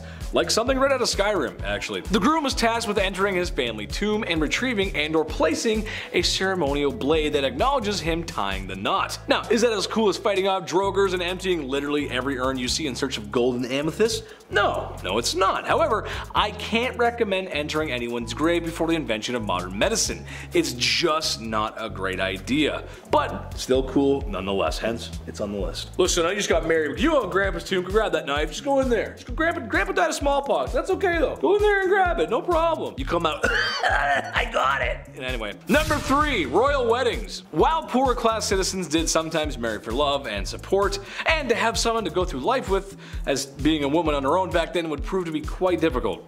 Sometimes difficult more than it should have been. Medieval times set a very troubling precedent for those at the top. A lot of times, princes, princesses, kings, queens, and really anyone who held power or land were oftentimes married off to benefit that of a nation or a kingdom from which they came. In a nutshell, these marriages were political agreements, not holy matrimony, if you can call it that. Many times in history, nations swapped sons and daughters in order to save a little skin. Some marriages might go sour over time, but imagine one that you didn't want to be in from the start. Oof. And if you speak up, your whole kingdom might collapse. Yeah, not a good time, not a good scenario. Number 2, witnesses. I've talked about it before, but it still doesn't make it any better or easier. Every person you see walking around today was created by a couple things. 2 people, a Barry White record, and a little bit of friction. Unless you're a test tube baby. Sometimes, like you're a clone in Camino, you know what I mean? And Star Wars, you know, the big tube thing? Anyway, that's life. However, a lot of these moments are private, and they probably should be private, unless you're an exhibitionist or something. That's how you do things. Well, a lot of times for a marriage to become official, established members from your village or community would come and watch you consummate the marriage. Yes, that's right. Mom, dad, the bishop, heck, maybe even the gravedigger down the road because he's got an important job. My question is, what do you say when that's happening? Do you cheer? Do you laugh? Do you... Way to go, kid. That's my boy. What do you do? It's so gross and Close the door, Dad. Number 1, divorce by trial. My personal favorite on this list, divorce by trial or divorce by combat. Either or, same thing. It's exactly what it sounds like. What if divorce court had a little less paper signing and a little more club swinging? Sprinkle in a little bit of Hunger Games and bam boom, you got yourself a medieval divorce. It was a fight until you had to call Dompe the gravedigger. The wife had a sling and a stone, the man had a club and was stuck in a hole waist deep just to even the odds.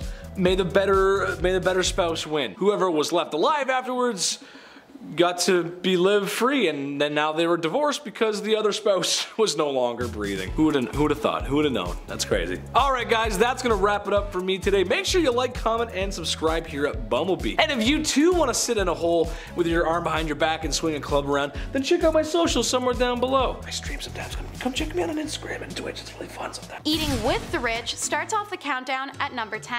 Medieval recipes depict a large variety of animals being served. Adding to the ones I listed previously are horses, lampreys, cranes, and crows. Hell, even beavers. And let's not forget the animals created by their chefs. One homemade animal was called a cockentrice, and it was actually multiple animals' bodies put together before being roasted. A helmeted cock was another chef creation. It was a roasted chicken wearing a tiny helmet that was sat on the back of a roasted pig, because why not? Dinner in a show is always fun, so in late medieval Europe, it became fashionable to have an entremetta, which was an entertainment dish. One such example is bakers cooked a pie shell in advance, and then after it cooled, they placed live birds inside the pie and resealed it. When cut at the table, the birds would then all fly out of the pie, much to the amazement of the many banquet guests, assuming that all went accordingly. FIFA fans may want to skip out on this next one, because number 9 in our countdown is making football illegal.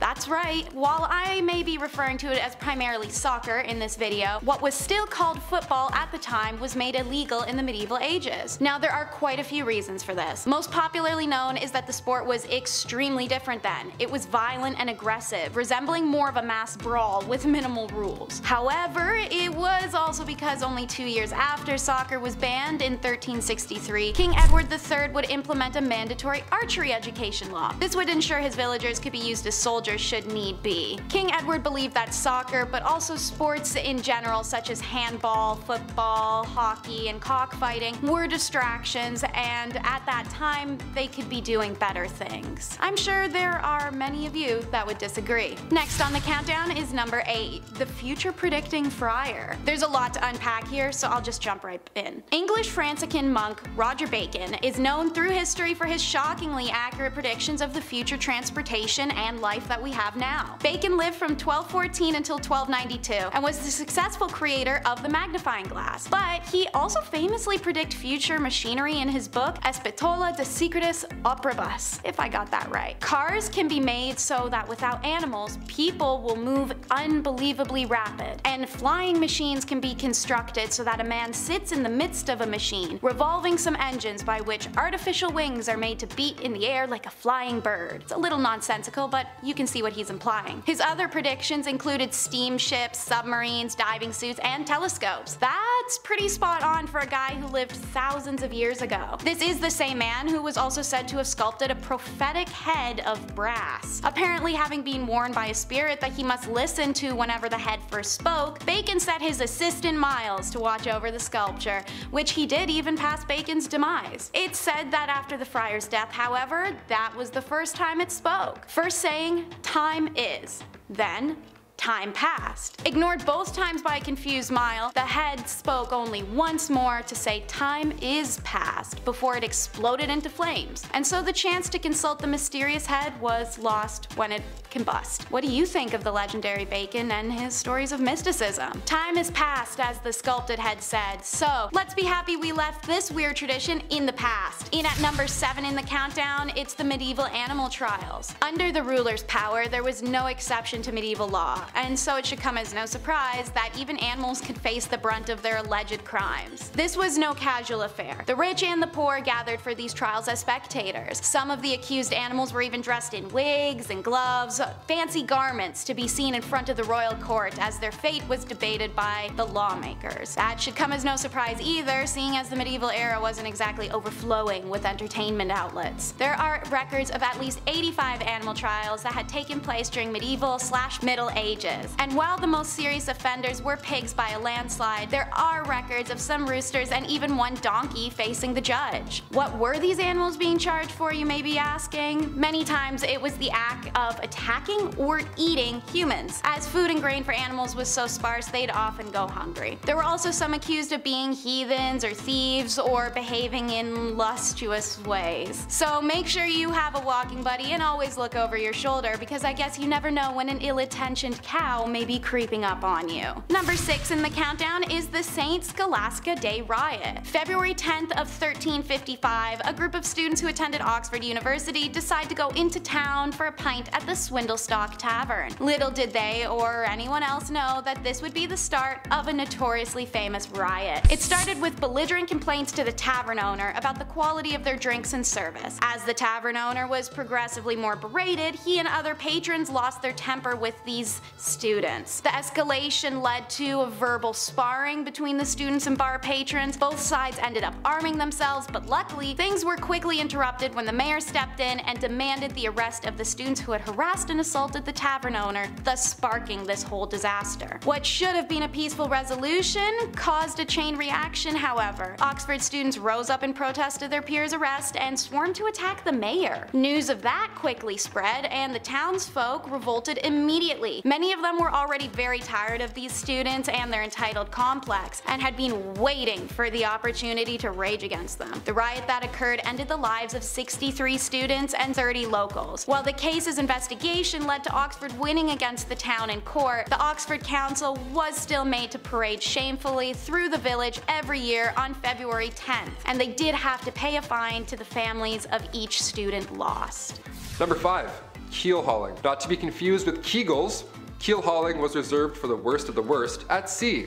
This was used by pirates for sailors who disobeyed orders and all that jazz. The victim would be suspended by a rope with rocks or weights around their ankles, then they're lowered to the keel of the ship where all the sharp barnacles live. After so long, these ships are so old, it's just piled on layers and layers of barnacles. Then they would get dragged all along them with the water and everything. Water plus pain, it's a lot. It's a deadly combination.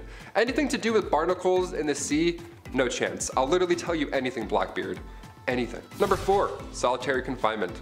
This is a kind of punishment that still exists in our modern society, but it can truly be one of the worst punishments out there because of the type of psychological distress that it causes. We were all just in a pandemic for so long. We got so bored and we had Netflix and iPads and whatevers. I can't even imagine this back in the day. Basically, it's a prisoner living in a single cell with little to no contact with anybody else. Not even like a guard or anything rattling keys like in the old times. It was just nothing. No one would even check on them. There are many stories about people being locked up for so long they forget about their families. And some people have gone away to solitary confinement for so long that once they're out, they just forget how to speak, really. They forget how to be a human and interact in the real world. Solitary confinement and the negative effects that it has on a person is becoming a wider topic of conversation because of the effects on a person's mental well-being, and it's a topic for a lot of human rights organizations. Back in medieval times, solitary confinement was literally just a room made of stones. It was pitch black, freezing cold, you were tucked away below some janky castle, and most of the time you weren't really alone. In the dark, nibbling away at your little piggies were, number 3, rats. Another Game of Thrones classic. If you're a rat person, I know there's a lot of people who do tricks with their pet rat. That's cool, but maybe cover Stuart Little's eyes for this one. Rats as a medieval punishment, where do I even start? Okay, this one was a punishment for the rats at the same time. What was once called a rat trap involved a man or woman being tied down to something, and then a metal enclosure would be strapped down to their chest or their stomach. Now inside this metal enclosure, there's rats, which are also just loose walking around, and the person can feel them, the little feet walking around in their skin. And this is when the person instilling the punishment begins heating the other end of the metal enclosure. Historically, it was hot coals that were usually placed on top, or there's a fire underneath, which quickly creates a hot environment for the rats inside. From there, the rats begin frantically searching for a way out, but because it's made of metal and they can't bite through that, they find your skin, and then that they can obviously bite through. So you can paint the picture in your head. It's disgusting. Number 2, the breaking wheel. The breaking wheel is literally just a large disc, a pirate ship wheel almost, just lying there, where somebody is then tied to it and everybody else just hammers them and beats the shit out of them over and over. But of course, since we're talking about medieval times, everything has to be a show and whatnot, so once the accused was beaten and then presumed dead, the wheel would lift up and turn just to show everybody what's up. Another way to use the breaking wheel, yep, there was more than one, again, creative folks back then, they would tie a person to the wheel and then continue to rotate it, and then all the ropes below would get tighter and tighter and twist. Kind of like the rack, but with a literal twist. And finally coming in at number 1, the brazen bull. This one takes the rat's problem and then makes it a you problem. Out of all the ones on this list, the brazen bull is the last one that I would do. Straight up haunting. It's also been referred to as a Sicilian bull, and basically it's not too complex. There is a bronze sculpture, often in the shape of, you guessed it, a bull. But in medieval times, it was just a big closed cauldron, and usually it was large enough to fit a person inside. Yeah, this was in a Saw movie too, I believe. That's how you know it's a good one, when it's in the movie Saw. So once the person was locked inside or it was leaned over so they couldn't get out, a fire would then be set underneath this bull, and then you can probably figure out the rest in your head. They would even engineer the bull so that when somebody screamed, it sounded like a bull's roar. How fun is that? How fun is history? I'm learning so much about history that's fun on Bumblebee, and I hope you are too. Number 10, property. It should be no surprise to anyone watching this today, but women's rights and the treatment of women was not everyone's priority in the medieval ages. Dudes were just mean. I'm sorry. Where did it all stem from? I'm not sure. I'm just a guy with blue eyes, and sometimes I say funny stuff. But what I do know is that women were treated more like men's property, which is, that sucks, that's gross, no one likes that. Which they are not, thank you very much. Sometimes women were traded, like currency for livestock animals, land, and just business dealings in general, because women didn't have a say in the matter. Like, I'll give you 2 goats for my daughter, here you go, dude, which is just, that's not a fair deal, dude. That's not a trade, man. Not a trade. Number 9, promising young woman. Remember when I said if I talk about medieval times, I was gonna bring this up? It's a classic, a medieval staple. Couldn't talk about medieval times without it, really.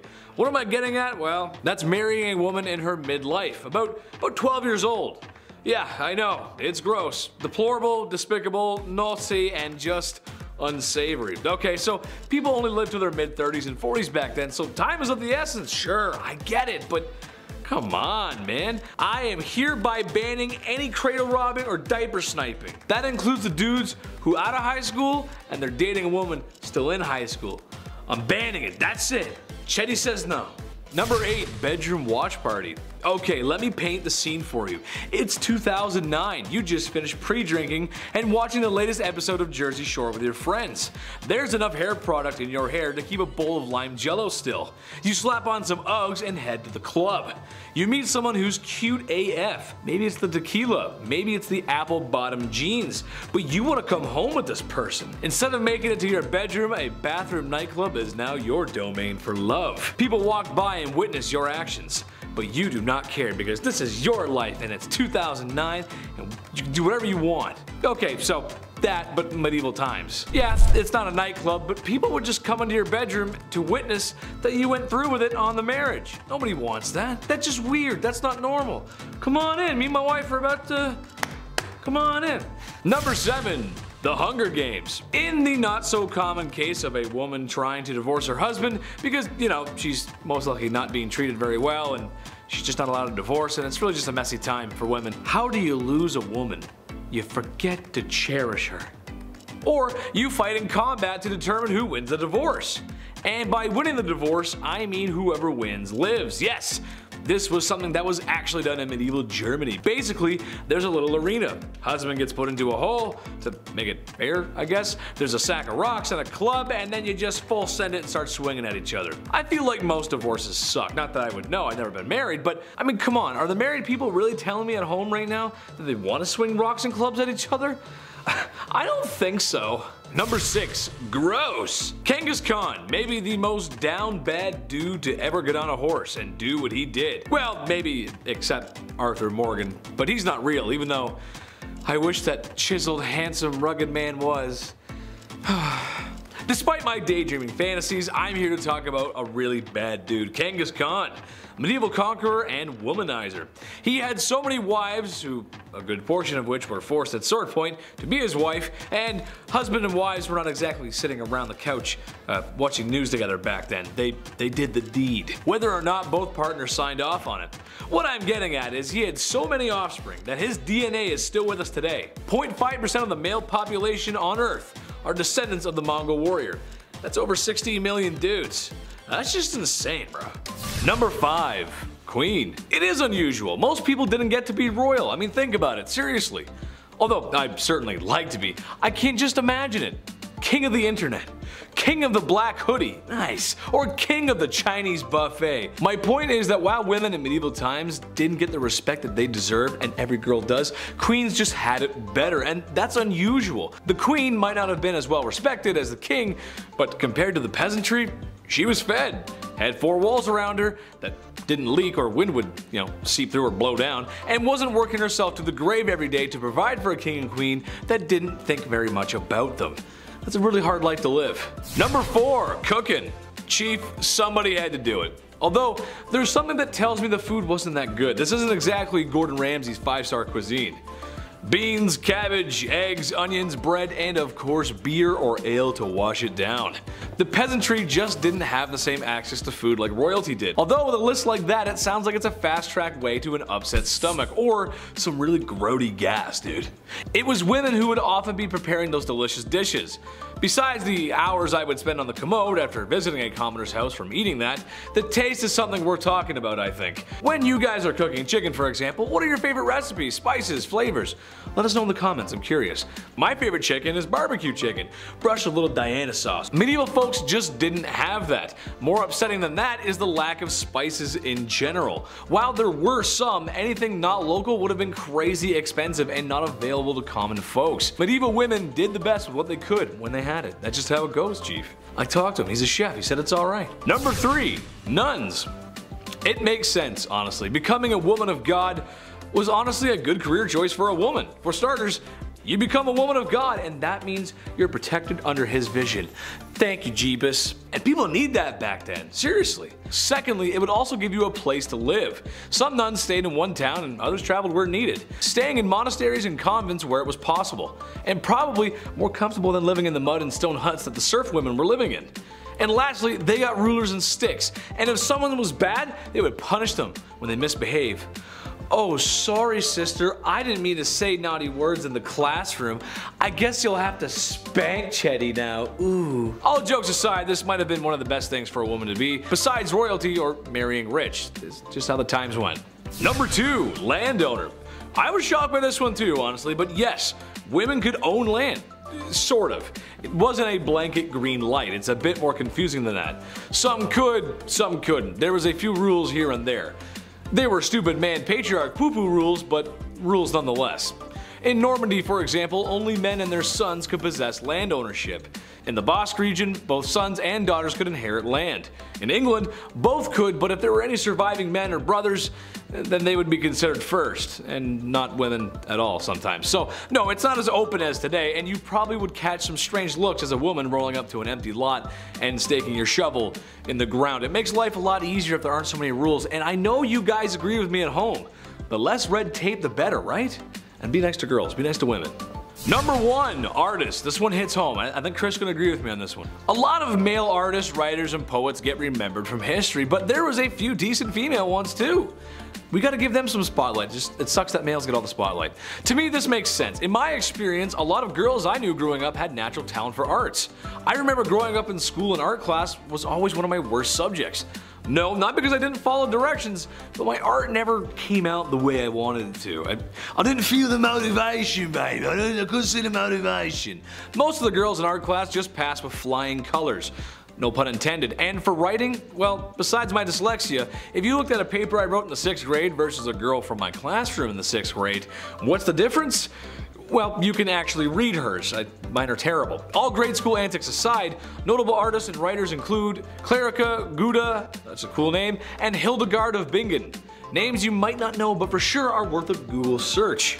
Number 10, pressure to perform. In the Middle Ages, either partner in a marriage was entitled to coitus with their partners under any circumstances. It was called the marriage rite. This went both ways, and unless you were passionately in love with your partner and straight, this could be a nightmare. It was so sacred you could even get it on in a church and the priest would be like, "Yep, go for it."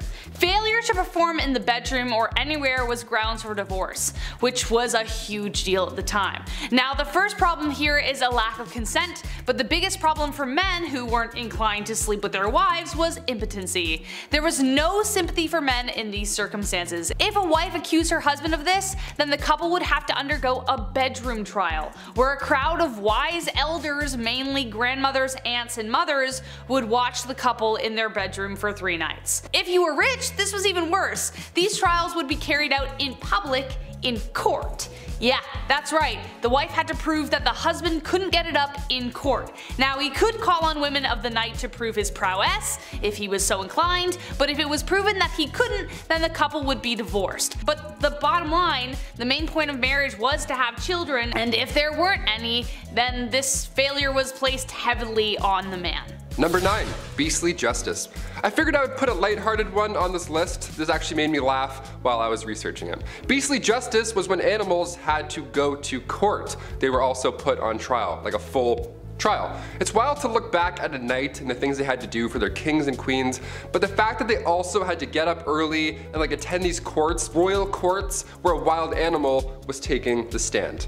And it actually happened in history. This would happen after an animal runs through town. It would attack people, being confused and all, as most animals are, but the townsfolk would actually believe that the devil was involved in this animal's scheme. Like these animals worked for Big Red himself. In 1457, villagers in France had to deal with 6 pigs who ran wild and attacked locals. They did a lot of damage, so instead of just putting the animals down or setting them free, away from your town, they took them to a real trial. There was a judge, a couple prosecutors, 8 witnesses, a defense attorney for the pigs, which I gotta say, we should do a list just on that person alone. What a weird job. These pigs were hung from a gallows tree. A knight had to formally hang pigs after a trial was concluded. The 1400s were a wild time. Your Honor, due to my client being a pig, Number 8, a tanner. Even for a medieval peasant who never washed or cleaned themselves and literally lived in filth, this was a dirty job. Women were more commonly found in household chores or as milkmaids, barmaids, weavers, artisans, and tenant farmers. This job may have fallen mostly to men, and it was a rough one. I'll tell you. Men would rather go to war than do this job. You had to get skins from a butcher, along with the grime that covered it, which was mostly manure and blood. Then you had to trim the skins and get rid of all the hair. To do this, they had to let the hair follicles rot by sprinkling it with urine or soak it in a wood, ash, and lime solution. Can you tell which one was cheaper?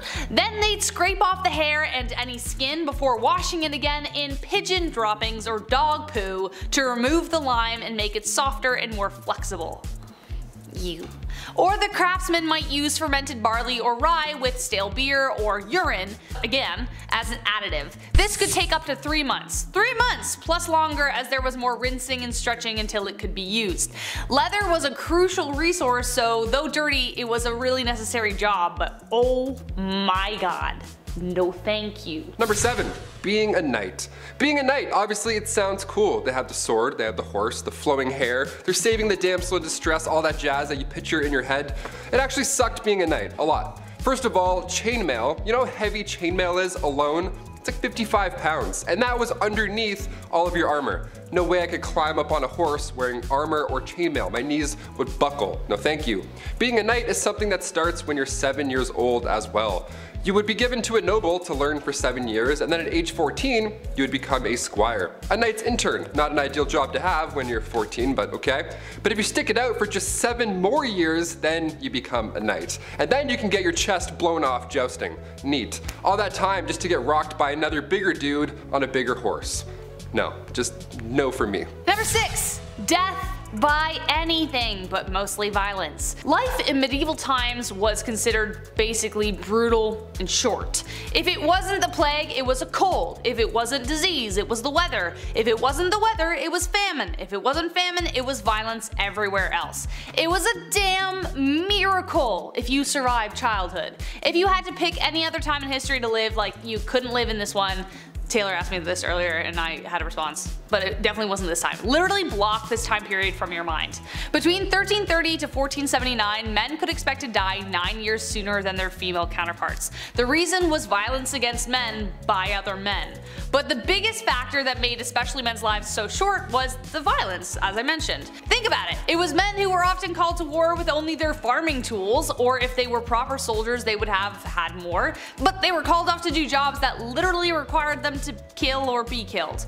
Homicide levels in medieval England were around 10 times higher than they are today. This isn't to say at all that women were excluded from this, they were mostly the victims of this violence, but there was a culture around men that expected them to take part in violence to the extreme. From drunken brawls, to duels, to playful sword fights gone wrong, torment, there was a lot going on. Male gangs were responsible for most of the mayhem as they were bolstered with the need to prove themselves. But also, if you were about to get mugged in an alleyway and somebody wanted to fight you, which was very likely because everyone was on edge, it was good to have backup. Number 5 is the legal protection of claiming sanctuary. Disney's Hunchback of Notre Dame depicts an iconic scene of Quasimodo swinging around on rope dramatically over the burning base of the Notre. Having just saved Esmeralda from an execution, he holds her aloft in the cathedral's turrets and screams out sanctuary. Sanctuary actually predates Christianity and originates far back into the 300s and existed until the 16th century. Every medieval law folded to the protections of sanctuary no matter the criminal's crime. Now, sanctuary-seeking criminals might have been required to perform penance or go into exile, but they were at least guaranteed immunity from punishment. That's right, you could literally strangle someone and then run to the church to claim sanctuary and no one could come in and harm, arrest, or remove you for punishment. Sanctuary was abolished due to the new tide of judicial law and the arguments of crime, power, and punishment. Also because people should be punished for, I don't know, maybe taking someone else's life. Originally, before Christianity, it was temples such as the ones in Greek and Rome offering the solace, and it was part of the Roman law by the end of the 4th century to have it. Christianity adopted this practice to try and persuade people to join their religion when it started. Even after the Western Roman Empire fell in 476, churches maintained their authority to protect people who had broken major secular laws. Number 4, let's meet the Yellow Ladies. Venice, Italy was an important trading post. Many people came and went, many travelers came to see the great city, but for those who had been at sea for a while, they may have wanted to see a little well, something else. As a result, medieval Venice was a massive red light district, enjoyed by many before their next voyages. Trying to control the number of ladies working the streets, the Venetian government mandated in 1360 that brothels must be concentrated in the market and port districts. Obviously, that just made their industry boom more since it was concentrated right where all the money came in and not dispersed, requiring men to travel farther out in convenient ways. Angry now that they weren't at least getting to capitalize off the potential tax revenue of these women, they in 1420 decided to be accommodative of their lady of the night friends. The Venetian government accommodated more red light districts and implemented safety means within them, as well as the law of yellow. All women of the trade were to wear shades of yellow so as to be identifiable to their clientele, so random ladies just out on a stroll who happen to be in the area don't get harassed. But also it's a little bit of that classic shame tactic of making someone unwanted easily identifiable for discrimination. Number 3 is the indigenous sumptuaries of Spain. As early as 1501, the crown warned natives who carried sword, dagger, or any other weapons that they face confiscation and may be condemned to more punishments according to what the court sees fit. Spanish restrictions against natives developed through the 16th century. This mandate is no surprise as these items, while dangerous, complemented and enhanced men's fashions, and fashionable rapiers became integral to everyday masculine attire in Europe. To the indigenous, they had been items of necessity to carry and often seen as symbolic. For indigenous men of the elite, the right to bear arms highlighted much more than their privileged status the way that it did for the colonizer. It demonstrated colonial acknowledgement of their once dominant standing on their original lands and partially vindicated their marginalized reality even as a royal. June 8, 1685, Don Diego Garcia, an indigenous leader of what's now Guerrero, had petitioned to the Viceroy of New Spain to intervene on his behalf when this sumptuary denied him the right his parents, grandparents, and ancestors had always possessed. Garcia was one of 505 petitions submitted by 277 towns between 1575 and 1693 demanding change. In response to a perceived disregard for the law, the monarchy reissued the restrictions 6 more times over the course of the next 70 years. The items requested by Don Diego Garcia reflected both indigenous and European definitions of masculinity. By focusing on European attire and the personal weapons, Garcia took advantage of the social currency imposed by Spanish colonizers. As an elite, Garcia faced decreased political power and increased marginalization under a new regime. Garments and swords provided the ability to visually assert himself in everyday life. Ultimately, petitions submitted by Garcia and his peers reflected not just a request for special status items, but an attempt to assert their belonging as an elite man in a colonial life. Number 2 is just absurd, but you can club a Swede if they cross the frozen sea between Denmark and Sweden.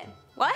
This unusual law was imposed during the Dano-Swedish Wars of 1657 to 58. King Charles Gustav of Sweden had been planning to cross the Öresund by ship, but the freezing temperatures of January changed that plan. Frozen solid, the Swedes realized that they could simply just walk across. This completely caught the Danes off guard as no attack had been predicted until the spring, and they scrambled to compensate. Ultimately, the Danes signed the Treaty of Roskilde and yielded to the territory dispute. But ever since that day, should you see a Swede crossing over the frozen sea on foot, you are legally free to swing a big old club at him. And finally, at number 1, you either tuck it or you lose it. Medieval Wales was not playing around when it came to women being violated. If you were caught or perpetrator of this heinous crime, your options were to pay a dowry or get the little man chopped off. That's right, a violation such as this was actually considered a theft and was treated as such by the law. Should a perp pay the dowry, then legally the woman's virginity or body was restored in legal parameters. Can't or won't pay the fine? Well then, that was the end of down there for you. The reason for this, other than it being morally right, is that the fines and punishments hope to stop families from developing harmful feuds which would damage the wider society as a whole. This was not exclusive to Wales, however. This punishment shows up in the 1750s Code of Constantinian Marvodorkat in Eastern Europe. It was not unheard of for women to also simply just take the law into their hands either. In a rural area of Shropshire near the Welsh border in 1405, Isabella Grorinus and her 2 daughters ambushed her attacker in a field, tied him up, and did the dreaded snip snip, and stole his horses to boot. All 3 women were subsequently pardoned.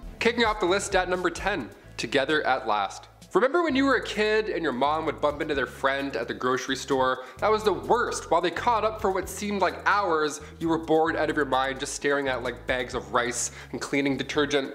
That's when the shrew's fiddle comes in. 2 women would be locked together, hands included, and face each other, all because they were too loud or they were arguing. These were used in the Middle Ages, most commonly in Germany and Austria, and the contraption would have 3 holes, one for each wrist and the third for your neck. Now sometimes they would attach a bell to these shrews' fiddles to alert the town that the victim was walking by, you know, in order to talk smack, maybe huck a tomato or two. But the double fiddle, that was the worst. You weren't released until the argument had settled. Some families have an argument shirt where they put the 2 little siblings in and they can't take the shirt off until they get along. This is like a horrible medieval ages version of that. Much, much more uncomfortable. Not made of cotton. Or funny. Just bad. Just all bad. Number 9, point blank period. Alright babes, let's try not to shudder, but let's talk about periods for a second. Aunt Flo, the Red Sea, Shark Week. So many names to describe a pretty sucky time for people who get their period, right? Well, it might suck these days, but back in the medieval times, it was a hell of a lot worse. They just didn't have the same kinds of resources that we have today, so a lot of people had to use their noodle to figure out how to get by. Period products weren't really a thing back then, so people had to get creative. They would use rags or other linens to fashion a pad, but underwear also wasn't really all that popular yet, so they had to find a way to keep things in place. They would also sometimes fashion a makeshift medieval tampon of sorts where they would wrap cotton fabric around a twig and shove it up their hoo-ha. Sounds mighty uncomfortable if you ask me. Some people would also seek out bog moss because it was remarkably absorbent, so they would make their period products out of that sometimes too. This type of moss garnered the name blood moss because of its use in treating wounds and use in period products. For other people who just couldn't create these kinds of things, they would just resort to wearing red the whole time, so everything just kind of blended in. Menstruation, but make it fashion. Number 8, the ducking stool. This next one requires so much effort as like a team. I can't believe this was a real thing. The ducking stool was made to punish women involved in sexual activities. How dare you? Shame. Men were punished too, but if we know anything about history, it was mostly women who had to put up with this shit. There was first the standard ducking stool, so women would have to sit in this chair, strapped down while sitting outside of their home, or they were carried down the street. Humiliation at its finest. The town would be like, they had sex, can you believe it? Let's take the day off work and embarrass them now. Losers, they're the losers. So stupid, so backwards. The second version of the ducking stool was essentially the same thing, only it was ducked into a river over and over and over again to cool her moderate heat. At least that's what French writer Francois Maximilien Misson says. They should cool off all those angry villagers, if anything. I don't know, dip them in the river. They're the ones burning with rage because somebody who lives over there had sex once. It's really weird. Go home. Relax. At number 7, Satan's incarnate. Back in the medieval age, women were very much oppressed and incredibly misunderstood. I mean, they thought so many women were witches, and as time went on, the criteria for diagnosing a woman with witchitis or whatever got bigger and bigger to the point where literally any woman could be accused of being a witch for the most BS reasons. Back then, people thought that women were Satan's incarnate, and so they were predisposed to sin, and therefore, they had to be witches. Logic, not quite present, but go off, I guess. There were 4 reasons why a woman could be considered part of the devil's posse. 1, because it was believed that women are foolish and gullible, which is why they turned to magic. 2, because women are insatiable when it comes to their carnal pleasures, and so they seek out help from the devil to satiate their needs. 3, because women talk a lot and we speak lies apparently. And 4, because women are weak, and the only way we can seek revenge is by using magic powers and spells. Now what in the balls is this all about? I don't know. Maybe men in medieval times were just jealous that they couldn't kiki it up with the devil, or because they knew deep down that women run the world. Number 6, nosy neighbor. If you were a man back in the Middle Ages and you had an affair, well, you would have to pay a fine. And then that's it. You would go back to your life. But if you're a woman, like everything else on this insane list, it was so much worse. Affairs happen a lot, okay? It's normal. Remember that Ashley Madison scandal back in 2015? It sucks, but also it's not surprising at all. This isn't news to us. Back in the Middle Ages, women were treated the worst for these affairs. They would take their noses off. They would literally take a woman's nose and or ears off of their face because they had an affair. Frederick II used to punish adulterers by using rhinotomy. That was the removal of one's nose. The whole point of this was to make the victim unattractive. Isn't that the worst thing you've ever heard? This is a real thing people did, swear to God. Thing is, nobody is running around confessing that they're cheaters. Somebody has clearly spilled the beans, so they knew what was gonna happen if they got caught, yet they would still rat each other out. Meanwhile, the guy just pays a small fee. Snitches get stitches. Just saying. Number 5, garbage stew. Ever walk down the stairs and say, "Mom, what's for dinner?" And she says, "I don't know," but pulls off whatever she's got from the fridge and the pantry and makes a great meal, even though deep down inside she hasn't been grocery shopping because she got into the wine, but acted as if she had everything under control when she totally didn't. Shout out to all the moms out there who do great work. You're the best. Way to go, moms. Well, that's what medieval garbage stew was, minus the whole mom part. It's a little bit of everything and anything and everything that's left over. Guts, chicken feet, leftover salt, spices, if any were available, livers. You get the point. It's kind of gross, but at some point, after trial and error, you'd probably come up with something delicious. Enough garlic and broth, maybe a little bit more kitty. Throw in some sheep gabagool while you're at it. Why not, you know? Number 4, helmeted chicken. Working 9 to 5 is hard. It takes tough people, both blue and white collar folks with grit to wake up every morning and get the job done for their families. This is true of peasantry in medieval times. It was tough, but someone had to do it. So imagine, if you would, how you would feel after grueling days of work in the fields, defending your farm from foreign invaders and maintaining a family.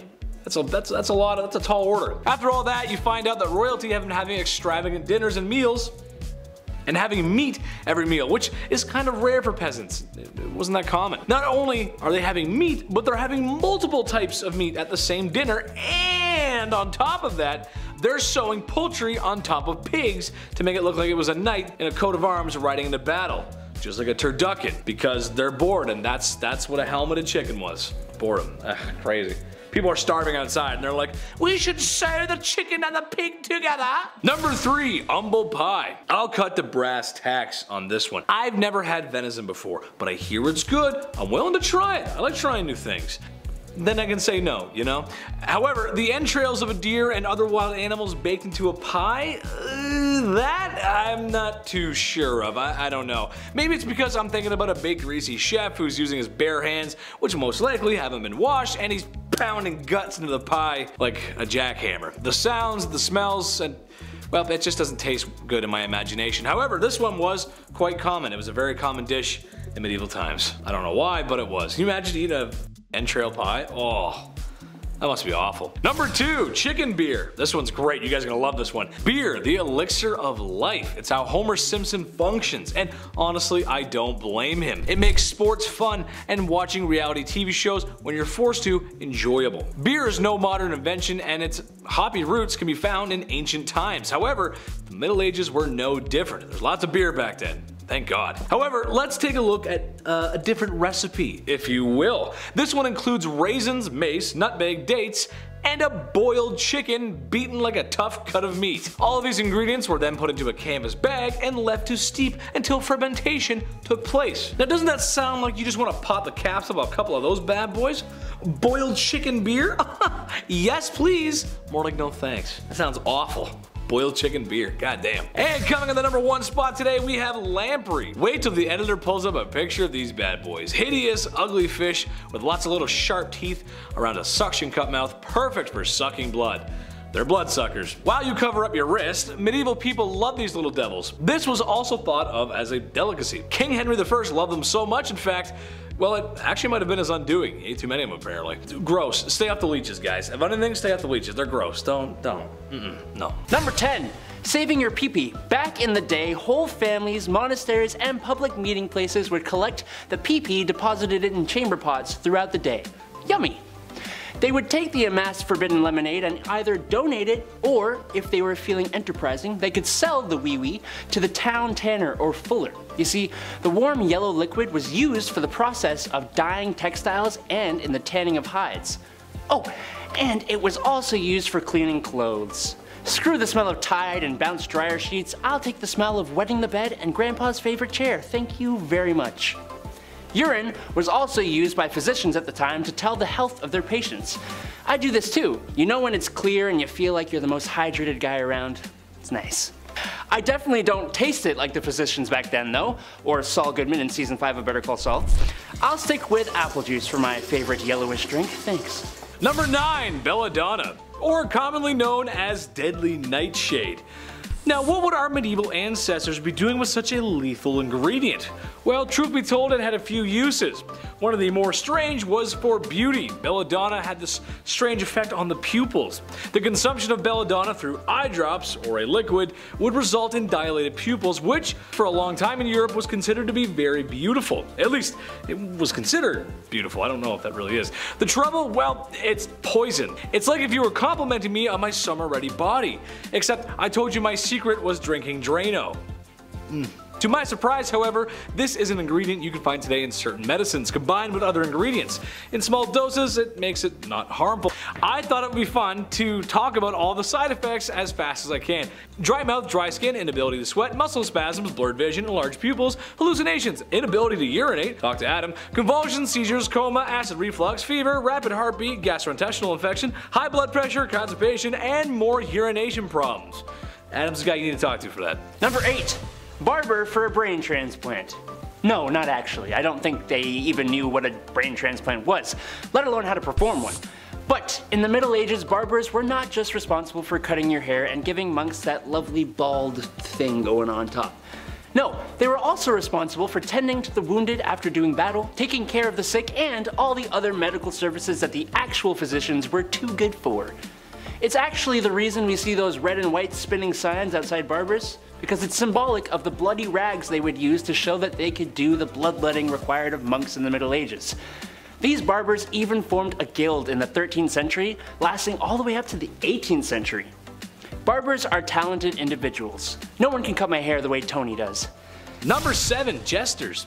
If you were to peer your nightshade eyes into a royal court, it might take a second because that stuff ain't good for you, you'll find a few things. First and foremost, you will see a king and his throne, the man who rules it all.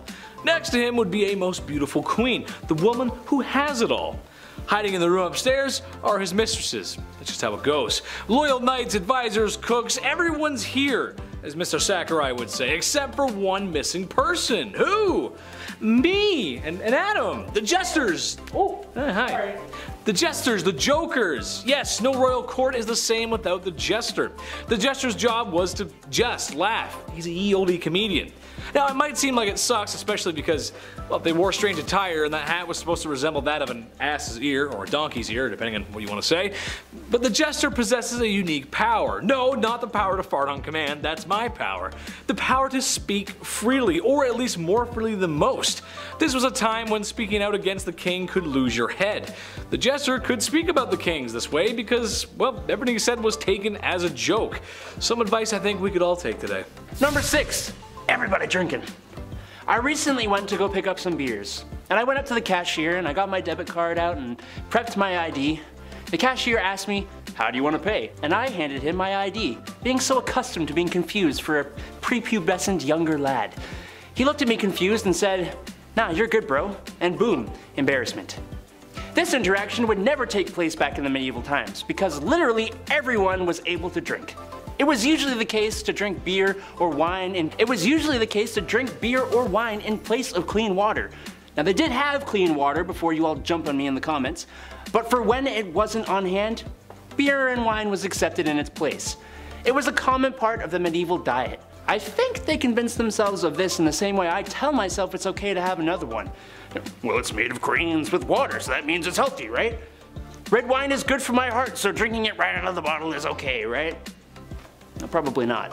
Number 5, the bedroom trial. So divorce, again, wasn't a thing. On the upside of dying early, it potentially meant that you weren't locked in a marriage for too long. If the marriage did end, it wasn't a divorce, it was an annulment, which was very expensive. A common reason this happened was due to consanguinity, which was close relations by blood or marriage, which was forbidden.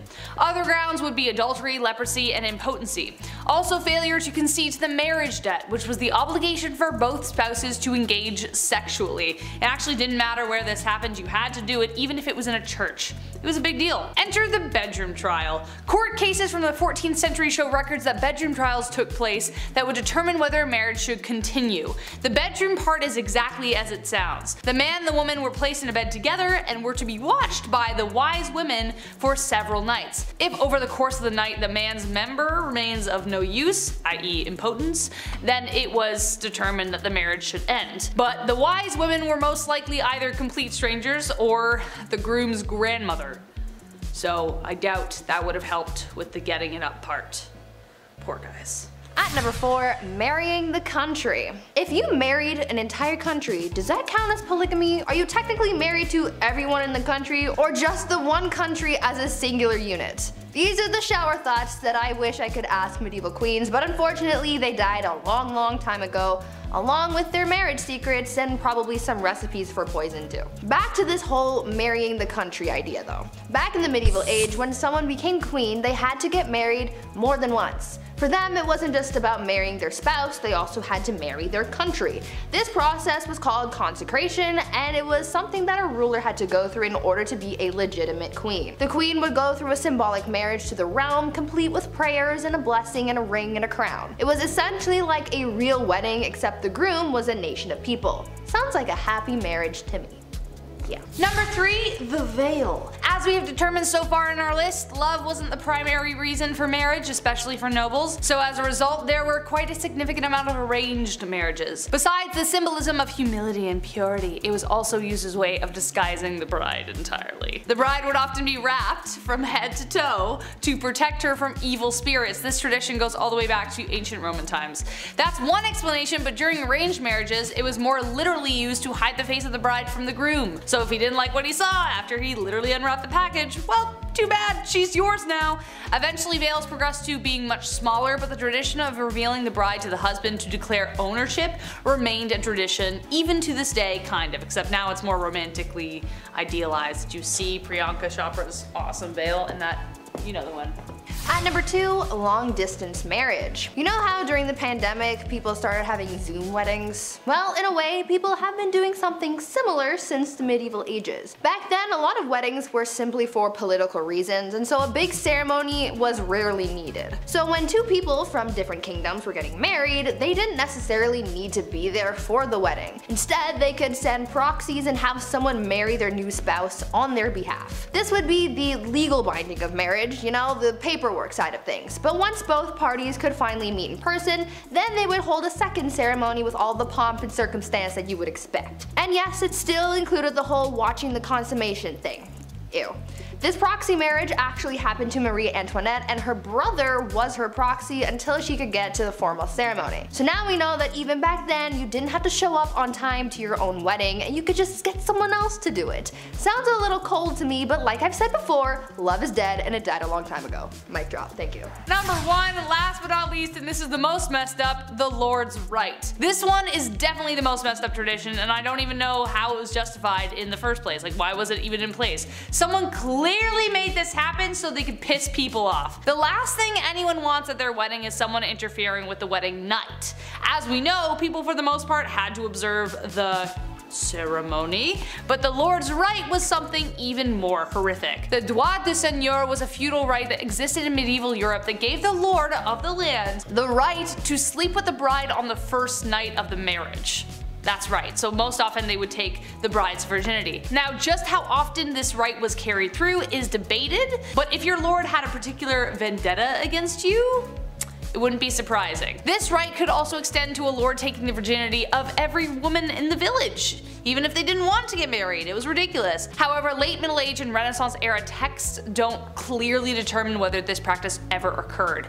Texts from 15th century Switzerland references the Lord of Mar demanding the right of the first night or a hefty fee. So either you pay for it or I do it. The droit de seigneur was depicted in Mel Gibson's Braveheart, which added to the infamy of the idea, but no physical evidence determines whether any lord actually did it, but it did technically exist.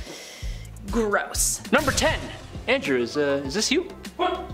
There is no lighter way to put this. We talked about a court jester or a fool, but did you know that some medieval royal courts had professional farters? Yes, that's people whose sole purpose in life was to fart. I'm still trying to figure out how Andrew can fart on command, but these guys did it as a job. These guys would fart their way to being rewarded with houses and lands for their fartscapades. Fartscapades that would include passing their intestinal wind in unique, creative, musical, or amusing ways. I wonder if the mic picked that up. This quote I found from St. Augustine in City of God says, these talented individuals had, quote unquote, such a command of their bowels that they can break wind continuously at will so as to produce the effect of singing. The most famous of the medieval flatulists, no that's not a joke, that's actually what they're called, was Roland the Farter from Hemmingstone Manor in the county of Suffolk, England. In the 12th century, who could shoot water up to 5 feet? He could squirt water out of his bum while farting. Ready? Want some water? Number 9, arranged marriages. Today, the marriage industry makes millions every year. Flowers, design, and of course, the bridal dresses. It's a good business, especially once the weather starts to warm up. You got options today, ladies. Sleeves or no sleeves, veil or no veil, and thousands of other dress designs that I simply just don't understand. But the beauty of it all is that you get to marry the man of your dreams. Hi. I'm not the man of their dreams, let's be honest. Or at least the best smelling one in your social circle. Definitely not me. However, for the ladies of the past, they sometimes didn't get to pick their man as her family or royal court would. A lot of marriages, especially on the high-ups, were often more of a political move than that of a romantic one. Sure, marrying for an alliance sounds cool, but man, dinner time would be like a blind date every night. That's just super awkward. So like where are you from? What's going on? Yeah. Number 8, keys to the city. You know when people say that someone got the keys to the city as a way of saying that person can do whatever they want? Well, that came from the medieval times. You see, back in ye olden times, if you lived in a walled city, when nighttime hit, they locked those gates up tight. Don't want some slimy bandits, enemy soldiers, or unwanted flatulists coming and going in the city in the dead of the night. Someone who was particularly well liked or who had done something noteworthy to gain the respect, trust, and admiration of the people would be given a key to the city, giving them the free reign to come and go as they please. We actually still do this, but obviously most cities don't really have walls anymore, so it's more of a symbolic thing like, hey, you're great, have this little key that opens literally nothing. You're welcome. Number 7, graveyards. If you're like me, then you've seen enough zombie movies to know that hanging around a graveyard is the last place you want to be. It's their spawn point, duh. And every time you drive by a graveyard, you think to yourself, some zombie related thoughts, but dare not tell anyone for fear of sounding like a weird guy for talking about zombies rising out of the graves because it's sunny out and that just sounds like a Tale from the Crypt episode. Well, medieval people didn't have fears of George A. Romero's movies or that weird corpse guy in Tales of the Crypt Keeper, as people like to hang out in the graveyards. Weird, I know. In medieval times, they were just a part of the town. There weren't really a lot of fences or like barriers. Sometimes there would be plays, small festivals, and even shops set up in graveyards since graveyard shops pay no tax. I guess you could say shop till you drop it. All bad impressions aside, I'll stay away, especially with the diseases going around back then. Number 6, cat burning. Excuse me, careful. Medieval people just hated cats. A lot of the ye old people thought cats were symbols or allies of the big red with the horns. And yeah, they aren't the most pleasant of animals, but I love my cat. Yeah. Not that one. Unfortunately, in the Middle Age France, it was custom to burn a barrel full of live cats over a burning fire every Midsummer's Eve, as people shrieked with laughter and danced around with glee. French kings often witnessed it and even ceremoniously started the fire. But they did much more than that too, like King Charles IX, who threw a live fox onto the fire for added variety.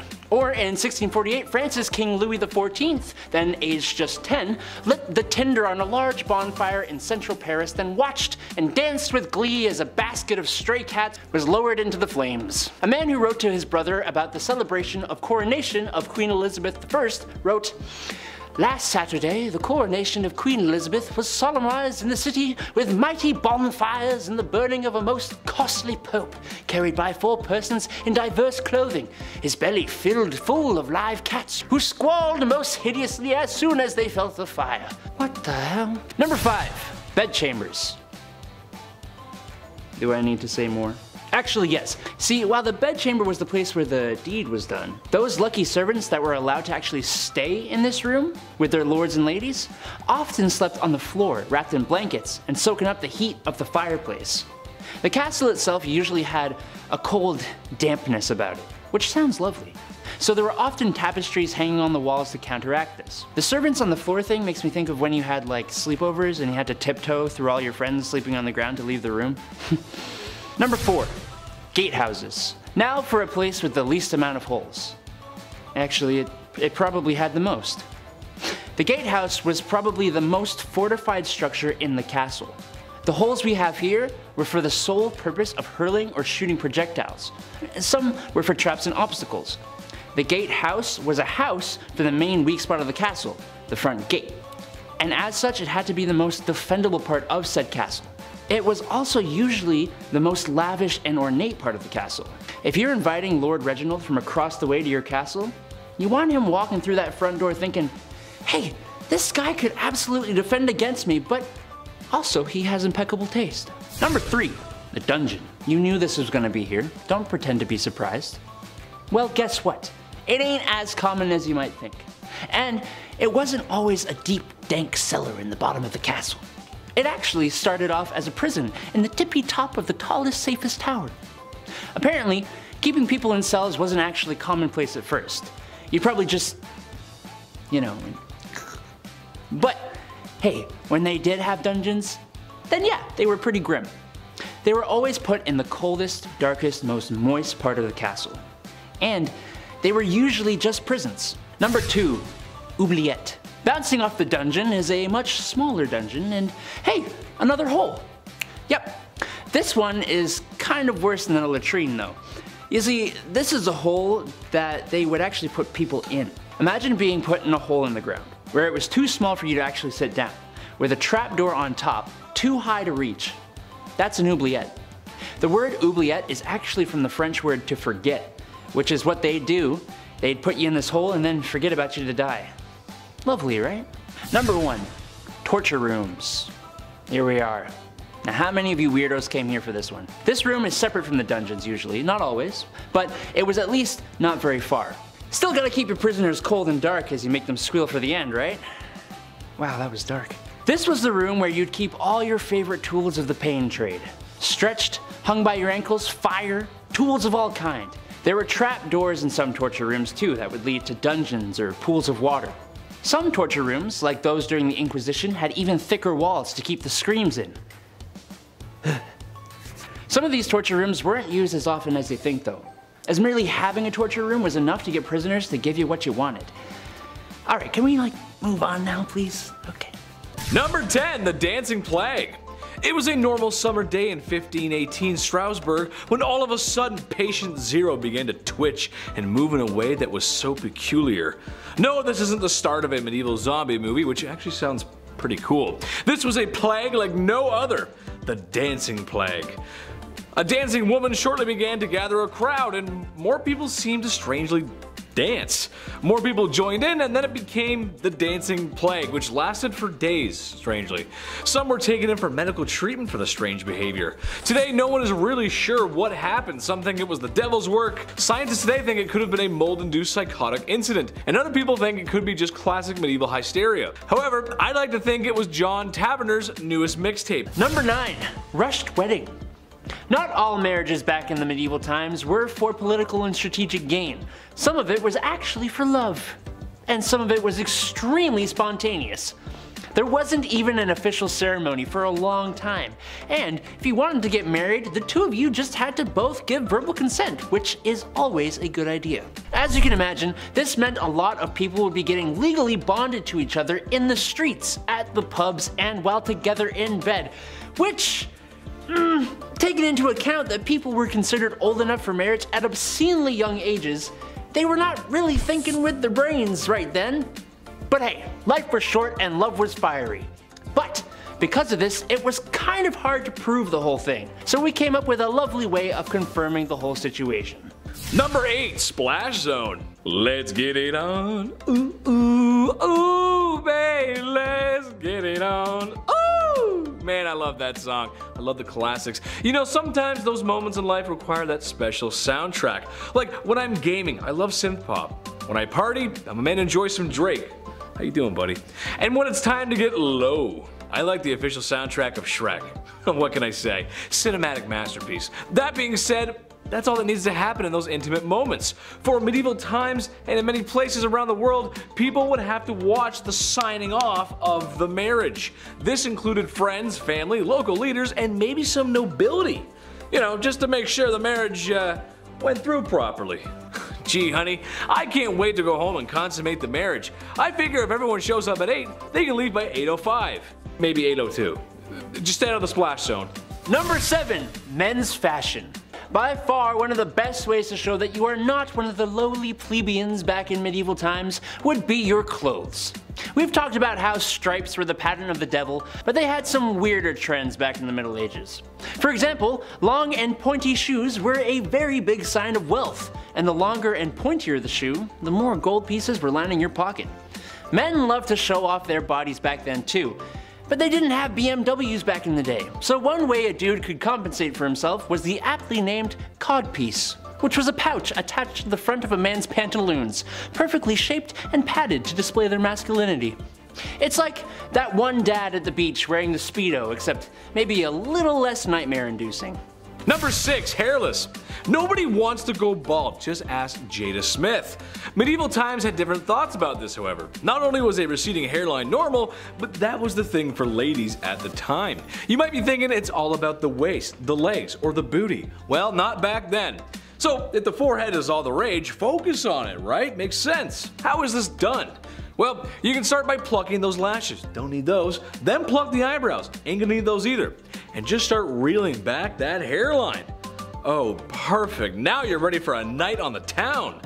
The history of women's fashion and traditions is a story of pain, beauty, and some really weird choices. For number 5, we're getting a little spicy with risque men's clothing. Now, you may have already heard stories or seen memes about ridiculously long pointed shoes and groin-flattering armor, but did you know that provocative men's clothing was all the rage for a period of time in the medieval era? It's recorded that in the late 14th century, men were quite keen to be seen in overtly short tunics and thin tights. By 1463, a modesty statute had to be passed, as men had upgraded to wearing cod pieces publicly, which did cover their mostly exposed genitals, but only by making them look cartoonishly large and bulbous in the process. A similar escapade happened with the krakow shoe. These long, pointy-ended shoes were sometimes so long that they had to be tied back around the wearer's ankles or reinforced inside with a whalebone. The same statute in 1463 also addressed limiting these krakow shoes for those reasons. Seems like there may be a little bit of a compensation theme here. Both provocative dressing and shoe length were limited to those of extreme wealth after the statute passed, but that didn't stop the development of some more outlandish beauty standards. For example, number 4 in our countdown is plucked bear. Nowadays, whether you're scrolling through an app or walking down the road, you're likely to see advertisements for eyelashes and hair accentuation services. And while that may be pretty trendy and normal to us, now, in the medieval ages, having hair on your face would have actually made you stand out in a crowd. Women would remove their eyebrows, eyelashes, even significantly reduce their hairline so as to achieve a smooth egg-like effect. This was because the forehead was considered the center point of the face for many years, and so it would make sense to remove anything on or around it so as to accentuate it, right? Maybe. Moving on. If you're tired of her plucking herself bald, and she's tired of you wearing shoes that enter a room before you do, then maybe it's time for a good old-fashioned medieval divorce by combat. That's right, you heard me. Coming in at number 3 is divorce by combat. This finding was discovered in a historic German manuscript that laid out rules as to how divorce by combat was to proceed. Their decision to use combat as a means to solution was not unusual for medieval Germany, as trial by combat was part of their law system. Trial by combat was legally sanctioned duel that ensured whomever was to win the fight was deemed Right. There are many ways that these duels could be fought, and various weapons and locations in which to have them. The divorce by combat trial was placed when a man was put into a 3-foot deep hole with one hand tied behind his back. The woman, however, would have a normal ground and be able to move freely. This was believed to ensure a fair fight between the sexes. Now, there is some evidence that the outcome of these trials could still end in death, even if the death was not as a result of the combat. It's said that if the man lost to his wife, he would be taken from his hole and executed in the town square. If the woman lost, she would be then placed in the hole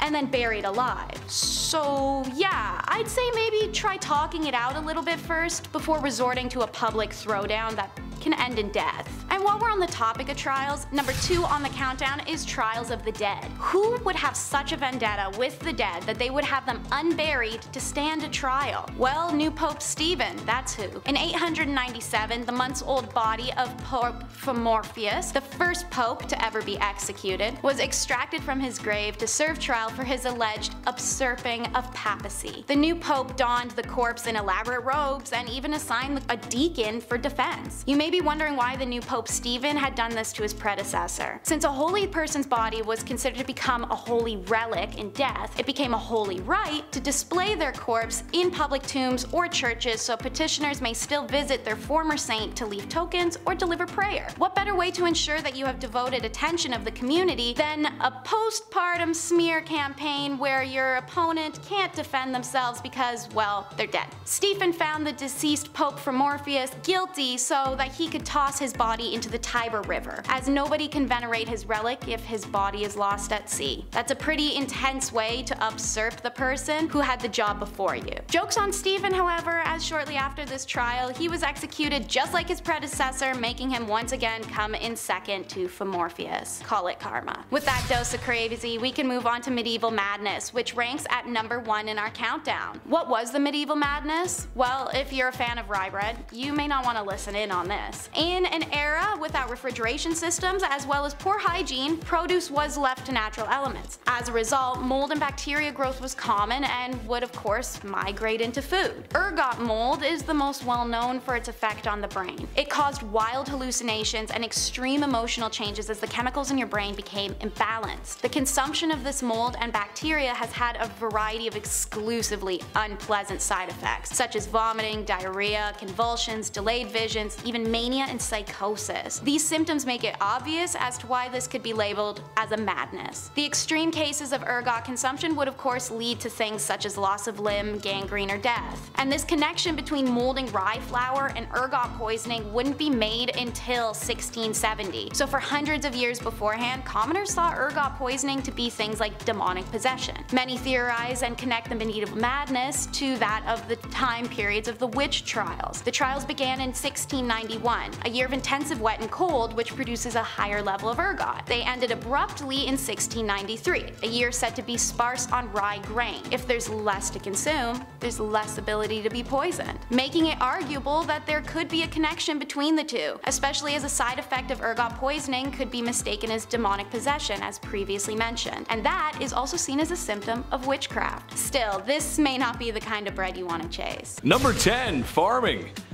In a world with a lack of food, not because I ate it all, which is honestly a good reason, peasantry had to work on their farms, not only to feed the rich, but also themselves. So if the men in your household are ill or sick, then that means it's Rivet Rosie time, or farming Fran time, whatever you want to call it. I don't need to tell any farmer out there how tough their job can be. Being a medieval woman farmer, that's tough. Also, they probably weren't allowed to wear clothing that was more suitable for plowing fields. And of course, there's a woman trying to do a man's job. How dare she? People just should have let them be. There's a good chance the crops wouldn't make it either. A green thumb would have come in very handy. A tough job nonetheless. Number 9, beer maiden. This one goes out to any woman who's ever had the pleasure of working at a certain restaurant that's fixated on women's chests. You know the one I'm talking about. Or any woman who had the absolute pleasure of working at a golf course clubhouse. Keep your mitts to yourself, you filthy animals. I can't imagine the bar maidens of ye olde times had better luck. There really aren't a lot of laws to protect them either. But basically, they helped serve ale in the taverns and inns, which brought in all kinds of unsavory types. Mind you, it's not as bad as it would be in Skyrim or, other fantasy RPGs, but it's still a sour bunch. Sometimes there were just barrels of ale and the maiden's job was to simply just keep filling the tankards and handing them out. I'm sure she was well respected and not even once ever had her personal space infringed upon, right? Of course not, no. Number 8, caring for children. Hey, someone had to do it. A woman's job is never done. At least that's what my mom, my aunt, my grandma, and pretty much every woman I've ever known has always said. Okay, sure, I was a little bit of a handful. I was loud and energetic and I loved to talk. Teachers always said I was a distraction in class. Alright, maybe I was, and maybe I still am. Okay, I am. But at least the women caring for me had the modern amenities of the 21st century. A fridge full of fresh food, washing machines, cars, and a solid structure with 4 walls. So you can imagine if you had to deal with a kid like me back in ye olde times, just with none of the nice stuff that makes life today a lot of fun. Ye olde Chetty running amok. Oh mother, mother! Number 7, the streets. Unusual to most, but very common to women of ye olde times. When you're a woman who's got nothing, sometimes you gotta give something. That something just so happens to be what's hiding in your pants. It's a profession that's as old as time, and it will not be going anywhere anytime soon. Women work the streets. I don't think that's anything to be ashamed of. Number 6, Joan of Arc. It doesn't get more unusual than the savior of France. England and France were having a go at it, if you will, which if you know history was like round 12 of 100. Anyway, it wasn't going too well for France. It was going rather poor actually. The same kind of poor I got on my report cards under the paying attention section. Oops. Then there was Joan, really a nobody, when one day she heard the voice from a higher power that she was to drive the English out of France. Naturally, the people around her, especially the men, scoffed at the thought of a young woman being the hero they needed. But given that they had nothing to lose, suited her up and sent her out. Plot twist, she did very well, like crazy good. The Battle of Orleans proving her grit. The English were so confused and disgruntled by a young peasant girl defeating their armies, they thought it was only proof of one thing, that she wasn't a sign of God, but rather a sign of the devil. How dare a woman beat us in— that's man stuff, you can't do that. At number 5, beavers. Remember a little while ago when I mentioned the medieval practices of Lent and how they ate dolphins because they thought they were fish? Well, we have another animal that is most definitely not a fish, but medieval people believed that it was. Beavers. Yeah, beavers. They thought that because beavers were such good swimmers that they just had to be some kind of fish and were therefore suitable to eat during Lent. Originally, it was just the tail of the beaver that was suitable for Lent because it was considered cold, but later on they figured that the whole animal was good to eat because again, they thought it was a fish. I can't really see how they looked at this furry animal and thought to themselves, ah yes, a fine sea-dwelling fish. But hey, these people believed in witches, unicorns, and regularly put animals like pigs and donkeys on trial, so there you go. At number 4, singing chicken. Continuing on with another insanely weird food from the medieval age, we have one that was pretty dangerous to eat, though the people who lived back then probably didn't know it was so unsafe. Back then, some chefs would prepare a pretty theatrical dish and called it singing chicken. Man, the things that they did to these poor chickens. Anyways, singing chicken was prepared by taking the chicken's neck and tying it with quicksilver and sulfur, and when the bird was heated, it made a sound like it was singing. Why this was necessary? Who the heck knows? There were other versions of these kinds of theatrical meals as well, where swans, pigs, and even fish were made to look like it was breathing fire. Chefs would soak cotton in alcohol and place it inside the animal, and when it was time to serve, they would light the cotton on fire and make the food look like it was some kind of dragon. At number 3, roasted swan. A lot of people see swans as beautiful creatures. I mean, I see them as deceptive geese because even though they are pretty, they will still attack you and eat your young, but I digress. Though swans are a lot of people's favorite animals, in medieval times, swans were more so people's favorite food. Yeah, even the swans weren't safe from being devoured. Now, some of you might think, oh, well, since it's a bird, it's probably prepared in a normal way. And to those people, I say, have you been paying attention at all? Nothing was normal back then, and of course they had to make things weird. There were 2 ways of preparing a swan. The weird way and the strange way. The first way of preparing the swan was to mince the entrails of a boiled swan with bread, ginger, and blood, and then mix it with vinegar. Yum. And the second way was to cut the bird open, remove its skin, roast it on a spit, and then reclothe it with its skin and feathers and present it to eager guests. Sounds absolutely horrible. At number 2, lamprey. Imagine this, a gross, slithery eel with gray scaly skin and a suction cup-like face full of tiny sharp teeth.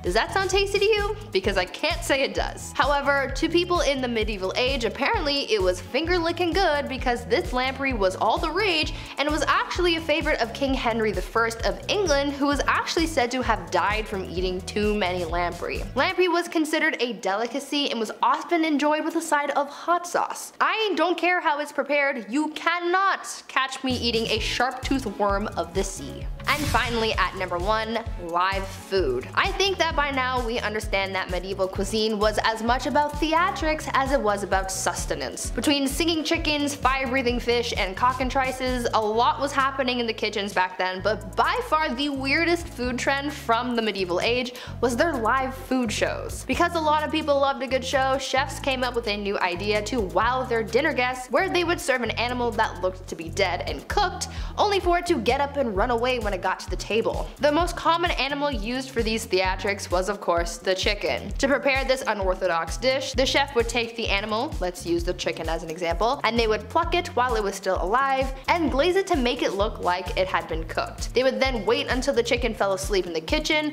and bring it out on a platter. However, just as the chicken was about to be carved up and served, it would wake up and run down the table, creating a chaotic dinner. Another common live food that would be served was frog pie. Chefs would put frogs in a pie, and then when the top of the pie was cut open, the frogs would jump out and startle the dinner guests. Now how's that for dinner and a show? Slander is number 10. Imagine seeing some random dude in the market square holding his nose and shouting about how he was a liar. Honestly, wasn't weird under the Norman law from 1066 to 1154. If you committed the act of slander, on top of paying damages to those whose reputation you may have affected, you also had to do the holding of the nose. This law was enacted by Pouty, first king of Norman, who had spent his whole life on the throne being called William the Bastard for his parents' unmarried status. In return, he exacted this silly law that required the slanderer to stand in the center of town, as previously described, holding their nose and shouting about their lies. Public humiliation has long since been an effective means of preventing crime, and just about anything. Number 9 is Jenny Craiging it. Edward III of England was so tired of his royal court and nobility being heavier set that he made an entire law about it. In 1336, the new law stated obesity made people not able to aid themselves nor their liege lord in times of need. Edward mandated a maximum belt size and also, if you watched part 1, implemented food restrictions, banning more than 2 courses with the exception of holy days. Edward even defined soup as a separate course to prevent people from calling that a sauce or a condiment. This law lasted remarkably until 1856. Its main purpose in the long run had likely become beneficial economically to ensure that England's resources could be employed more effectively in the upcoming war with the French. Still, regardless, he seems like a fat-shaming dude. German purity law is number 8. Beer is Germany's national drink, and that's nothing new. The Germans have been indulging for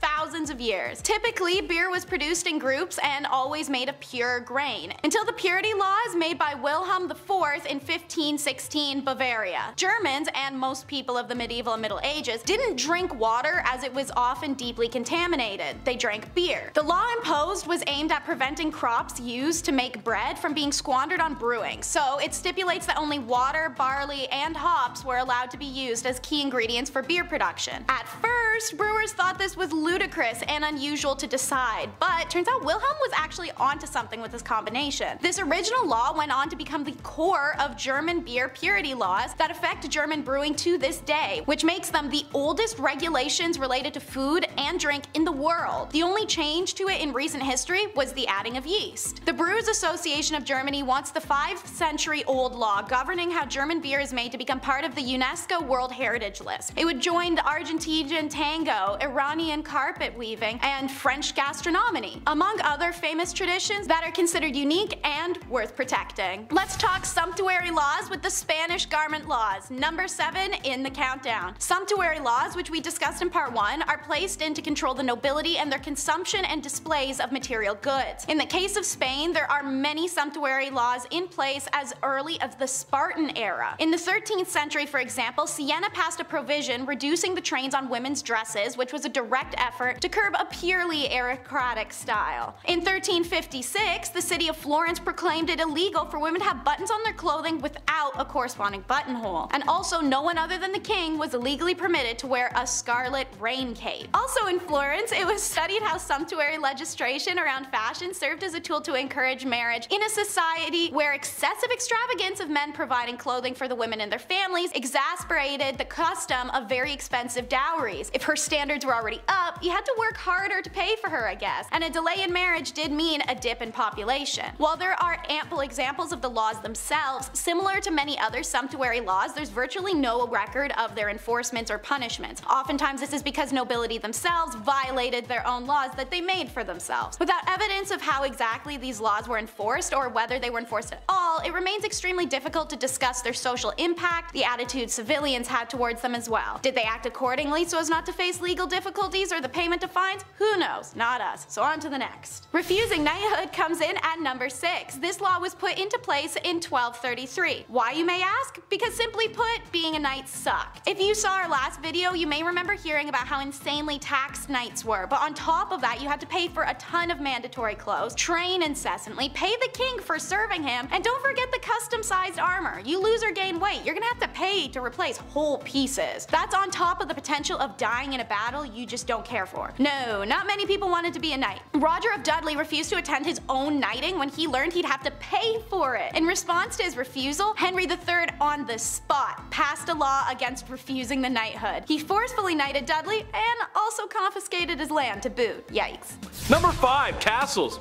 Besides a knight in shining armor, what's the first thing you think of when you think of medieval times? Castles! Yeah, obviously. Yes, I'm talking about castles, but bear with me here, just hear me out. Okay, so when we were kids, we all wanted to live in a huge mansion, right? I mean, who doesn't? I wouldn't though, because, well, it would be a pain in the neck to clean. As you grow up, you start thinking about weird things like that. It would be really difficult to clean. But it's a common wish nonetheless. Well, castles basically are medieval mansions, except with a little twist. These castles are also designed with military strategy in mind. So imagine, if you will, you have a world where your parents have a mansion, but they had to add guard towers and an armory and a battalion of soldiers just in case the next kingdom over gets a little too frisky. The positioning of the castle was also very important too, some built by the coast, on top of hills, and even some inside of mountains, all in the name of protection. To me, that's like some Purge level reality where wealthy homes have to be built with defenses in mind. It's kinda messed up. Number 4. Fair. Punishments for crime in the Middle Ages were different from they are today. Capital punishment happens now still, like it did then, but we don't really put people into exile so much anymore. Unless you count the prison system, but that's another conversation altogether. Back in medieval Ireland though, someone who de-lifed someone else and was judged to be guilty was given to the deceased's family as their unwilling servant. That is, if they failed to pay the oodles of money required to buy their freedom. As we know, people who were forced into manual labor were not treated too nicely, and they pretty much had no rights at all, being seen as property more than an individual. This means that the family that now owns said person could do whatever they wanted with them. Their life was basically forfeit. Now, if the person who ended the life of one of your beloved family members was now given to you to do whatever you wanted with them, what would you do? Yes, me too. Probably. It seems fair to me. Leave the punishment to those who are most affected by the crime. Number 3. Shark Week. Aunt Flo. She shows up sometimes during those delightful few days that ladies have. I hear you, I know. I'm not a lady, I don't know why I said that. I'm just trying to relate to the audience. But have you ever wondered how things were dealt with before the modern world of feminine hygiene products? Today, you got options, but back then, well, they didn't really exist. Ladies had to come up with methods and honestly, the beginnings of what the products would eventually evolve into. A lot of times it was extra cloth or rags were used, perhaps where the expression on the rag may have come from.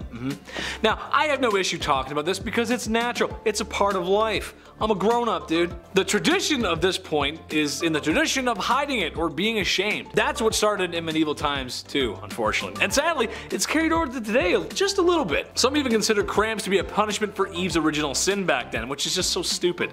Things have gotten a little better, but I think you can all agree with me, ladies. It's time for everyone else to grow up a little bit. Number 2. Trick or treat, it's Christmas. What? Sorry. In Northern Europe and Scandinavian countries, Yule time meant adopting the tradition we are familiar with from modern Halloween. Dressing up like your favorite spooky characters. Or what it is now, trying to one-up your friends with the hottest insert occupation here costume you can. They didn't dress up as sexy cats or nurses though. But from the day of Christmas to the 12th night, young men would dress up according to, quote unquote, the old fashion of the devil, and go around in the night scaring people in the streets. These young spunky lads would go about as ghosts, trolls, or other strange creatures, and in the 16th and 17th century, some men would even dress as the Yule goat, terrifying children and coming into people's houses demanding cake or cheese, then pleasantly thanking them if he received something, or whacking them with a stick if he didn't. Then the goat would just hop on out of there like this. That was cute, dude. Thanks, man. Number 1, Lord's Right. This one is just so messed up. Okay, so back in the medieval times, imagine if you will that you've just been married to a beautiful woman. Just finished walking down the aisle when the local lord of the land makes a surprise appearance at your wedding. At first you bow and welcome his lordship. That's when he grabs your blushing bride-to-be and looks at you with the snobbiest look a royal could and says, "Sorry bud, Lord's right, gotta take her for a test drive." To make sure everything's great. Yes, that's right, there was a law, or a code if you will, that allowed lords to entertain wives for a few hours. Or like a few seconds. You must also imagine this is a time when speaking out against lords for doing so would not have bode well for you or your wife, so let's just go along with the plan. Number 10, hedgehog. I bet all the things you thought people ate back then, you weren't expecting hedgehog. I know I wasn't. This is medieval times, however, and sometimes food ran short. Sometimes you gotta do things you wouldn't normally do, and that includes eating a poor hedgehog. It starts by ending the life of a porcupine or hedgehog via the neck. Ooh, gross. Singeing all of those protective spine needles, gutting the poor little guy where it was then boiled so it would naturally unravel because you know they're always rolled up. Alternatively, you could bake them in clay for that Hannibal experience. Sonic be nimble, Sonic be quick, but not quick enough to avoid our appetites. It's kind of sick. I don't know, I couldn't think of a rhyme there. It's just gross. People eating hedgehogs, man, come on. Number 9, kitty. Honestly, I was a little surprised by this one. No, not because it is a cat. Obviously, in Western society like ours, kitties are pets, and they're just decent animals. I can accept that other cultures, and in the past, folks were different. It's what they do. There's nothing wrong with that. However, cats kind of have an interesting history. A lot of times, they're associated with bad luck or misfortune. And not just black cats, but cats in general. Medieval times were weird. So I'm surprised that they would even try and eat one. According to one medieval recipe, it involves removing the head because that's not for eating. Obviously, should have known that. It was thought that the cat brains could make you lose your judgment. I'd argue at that point we'd already lost our judgment, but okay. The next step is simple. You bury it in the ground for a night because that's what you do, and then you boil it in a broth with garlic. I love garlic and broth just as much as the next guy. I don't know if that's the recipe I'd be going for. Oh man, I'm getting sick already. Number 8, beavers. Nice beaver. Thanks, I just had it stuffed. Huh? Naked Gun, anybody? Huh? No? I love Les Nielsen movies, what can I say? One day, folks, I promise I'll be there. Speaking of Canadian icons, beavers. It's my national animal, and if you end up on fairgrounds, you can almost bet you will find a vendor selling fried beaver tails. The northern states will know what I'm talking about, but for the southern and western states who for sure eat this but have a different name for it, it's fried dough. It's not actually an actual beaver tail. Beaver tails are delicious, especially with a Nutella spread. Oh, that's my favorite. The hot Nutella, it's beautiful. However, in medieval times, beavers were quite popular. It makes more sense than you think. They were already valuable for their furs, and apparently, well, they were sought after for the round boys. You know what I'm talking about? Cough here. The trend of gotta do what you gotta do is gonna come up a lot on this list. That's just kind of how things go. There's an animal, you're gonna eat it. That's it. Number 7, roasted swan. This one is supposed to be a delicacy. Roasted swan. You just go to the park and see those swans floating in the pond and you think to yourself, yeah, I'd like to roast and eat those birds. Kind of a weird thing to think, but okay, sure. I know swans can be aggressive, but damn, okay. Anyway, more disturbing than daydreaming about eating unusual poultry is what medieval people did to prepare swans. One recipe calls for its guts and vinegar to be used in bread making. I think we'll skip on that one. And another one where the skin is removed, roasted, and then the skin and feathers put back on the bird, so you put it back on the dinner table for like a show and then peel it back off. It's strange. I feel like that's not very sanitary. I feel like the feathers are the dirtiest part. You always have to remove the feathers, don't you, Chris? I don't know. It's weird. Number 6, sheep's business. When you've trimmed all the meat and you're staring at an animal's piece of deal, there's only one thing left to do. Wash it, clean it, stuff it with 10 eggs, milk, fat, and roast it with ginger and cinnamon. Sounds yummy, honestly. I just wish it was a better, cut of meat and not the sheep's meat. Like I said, it's a case of you gotta do what you gotta do. I know today there are some dishes involving the undercarriage of bulls, and I hear it's good, but you can't blame me if I'm a tad skeptical. So that one was all about a sheep's his gabagool, his Wiener von Schnitzelminer. Number 5, animal court. Oh, did you think the courtroom was a place only for members of the human species? Au contraire. In fact, all kinds of members of the animal kingdom, from insects to dolphins, would stand trial if they were believed to be guilty of crimes. Some animals were executed, some received strongly worded letters, and some were even proven not guilty. A rooster was once given the verdict of guilty for laying eggs. Truly the most unnatural of crimes. Pigs were usually the ones who got the most amount of court time, with one account even having a pig dressed in a waistcoat, gloves, pants, and a human mask to meet his end. I wonder if these animals were judged by a jury of their peers. Number 4, bloodletting. Look, we all know that a lot of men in their mid-40s treat their bodies like a rusted out Chevy Tahoe. I'm one and the same. Yeah, it needs a lot of work, but Dad got an oil change, so that makes it all better. This was common back in medieval times. A simple fix, or a one fix fits all for every health issue, was, of course, bloodletting. The old drain you of your precious life juice so you can get a detox, bro. Look, at first glance, yeah, it makes sense. If my Chevy runs a wee bit better after an oil change, then why not? It makes sense. Well, the truth is, there really isn't any new blood going in, so it's not so much as an oil change as it is so much just draining you of your energy, bro. Did it really work? Not really. Arguably, it made things worse. This was also a treatment to make your skin pale, and as my previous point with the ladies, that was also seen as beautiful, so remember that. Go to blood clinic. Please don't drain your blood to look prettier. Number 3, Feast of Fools. Before the church took the fun of going overboard out of pretty much everything, every January 1st in France, the whole social hierarchy got topsy-turvy with the Feast of Fools. No, this was not a festival promoting fool-related cannibalism.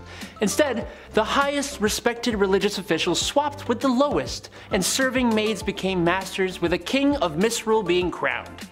The event was meant to display the biblical phrase, "God chose what is foolish in the world to shame the wise," which is a creative excuse for parades, comic performances, costumes, cross-dressing, song, and naturally, way too much drinking.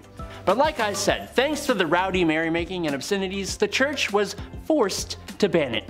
Sad. Number 2, funeral rites. Medieval times, people were dropping like flies, just how things went. So, when it was time to deliver folks to their final resting place, some traditions were in order. For those that couldn't shake the Black Plague, they were put into big holes with the rest of the poor devils who couldn't also. Loved ones were taken care of with, well, great care and respect, and others, well, they had modifications made to their graves. Like for instance, if you were suspected of being a vampire, well, you'd be buried with a giant boulder on top of you, just in case, you don't know. Maybe you decide to wake up and come back to town for a midnight snack. Gotta be careful.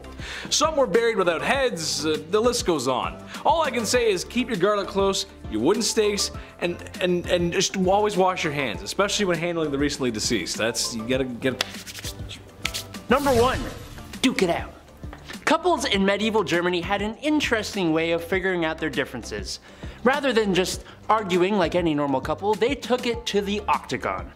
Honestly, yeah, let's bring it back. Trial by single combat was a popular way to solve disagreements, and when man and wife were fighting, they had some great rules that had to be implemented. As one example, the husband had to stand in a hole with a hand behind his back, while his wife got to run around with a sack filled with rocks. Seems a bit unfair, but hey, to each their own. I just imagine every time I have an argument with a girlfriend, and right in the middle of it, we just stop like, okay, I've had enough. We're settling this with our fisticuffs. Consult the marital duel rulebook, and have at thee, foul beast. Number 10, roast hedgehog. Hedgehogs, am I right? They're cute little spiky balls of fun, and they make pretty good pets too. They're so cute that you would never want anything bad to happen to them, right? Well, if you lived in the medieval ages, you might beg to differ, because while today we see hedgehogs as these lovable little creatures, back then they were nothing but something to feed your family for dinner. Sorry to anyone who owns a hedgehog. Yeah, hedgehogs were a delicacy back then, and there's even a record of a common recipe for them. In the olden days, when someone was looking to cook up a hedgehog for dinner, you would first have to unalive it and then gut it, tie it up, and wrap it in pastry. Apparently, if your hedgehog wouldn't unroll after it was taken out, so to speak, you would just have to simply boil it in water and continue the preparation process. Apparently, back then it was believed that eating hedgehogs helped with medical conditions like throat inflammation and leprosy. Not really sure how effective that was, but it was still a thing. At number 9, porpoise pottage. During Lent, people weren't allowed to eat meat. Normally, people would substitute fish into their diet during this time, but if you were one of the wealthy, then you could treat yourself to something a little more extravagant than just plain old fish. For those who could afford it, they would sit down to a seafood feast, and they really ate anything that came out of the sea. We're talking fish, lobster, crabs, eels, and dolphins. Yeah, they thought that dolphins were fish and so safe to eat during Lent. In a recipe book from 1399 written by King Richard II's cooks, there was a recipe for porpoise fermentry, which was basically a sweet and spicy wheat porridge with dolphin on top. It consisted of almond milk and saffron and just sounds absolutely vile. I couldn't imagine what a dolphin would even taste like, but I wouldn't imagine that it would taste very good, especially with almond milk, wheat, and saffron. But would you guys try it? Now, before I carry on telling you guys about the weird things that people ate in medieval times, I would first like to take a moment to ask you guys to leave a like on this video if you're enjoying it so far, and maybe even consider subscribing to the channel to see more videos like this one. At number 8, garbage.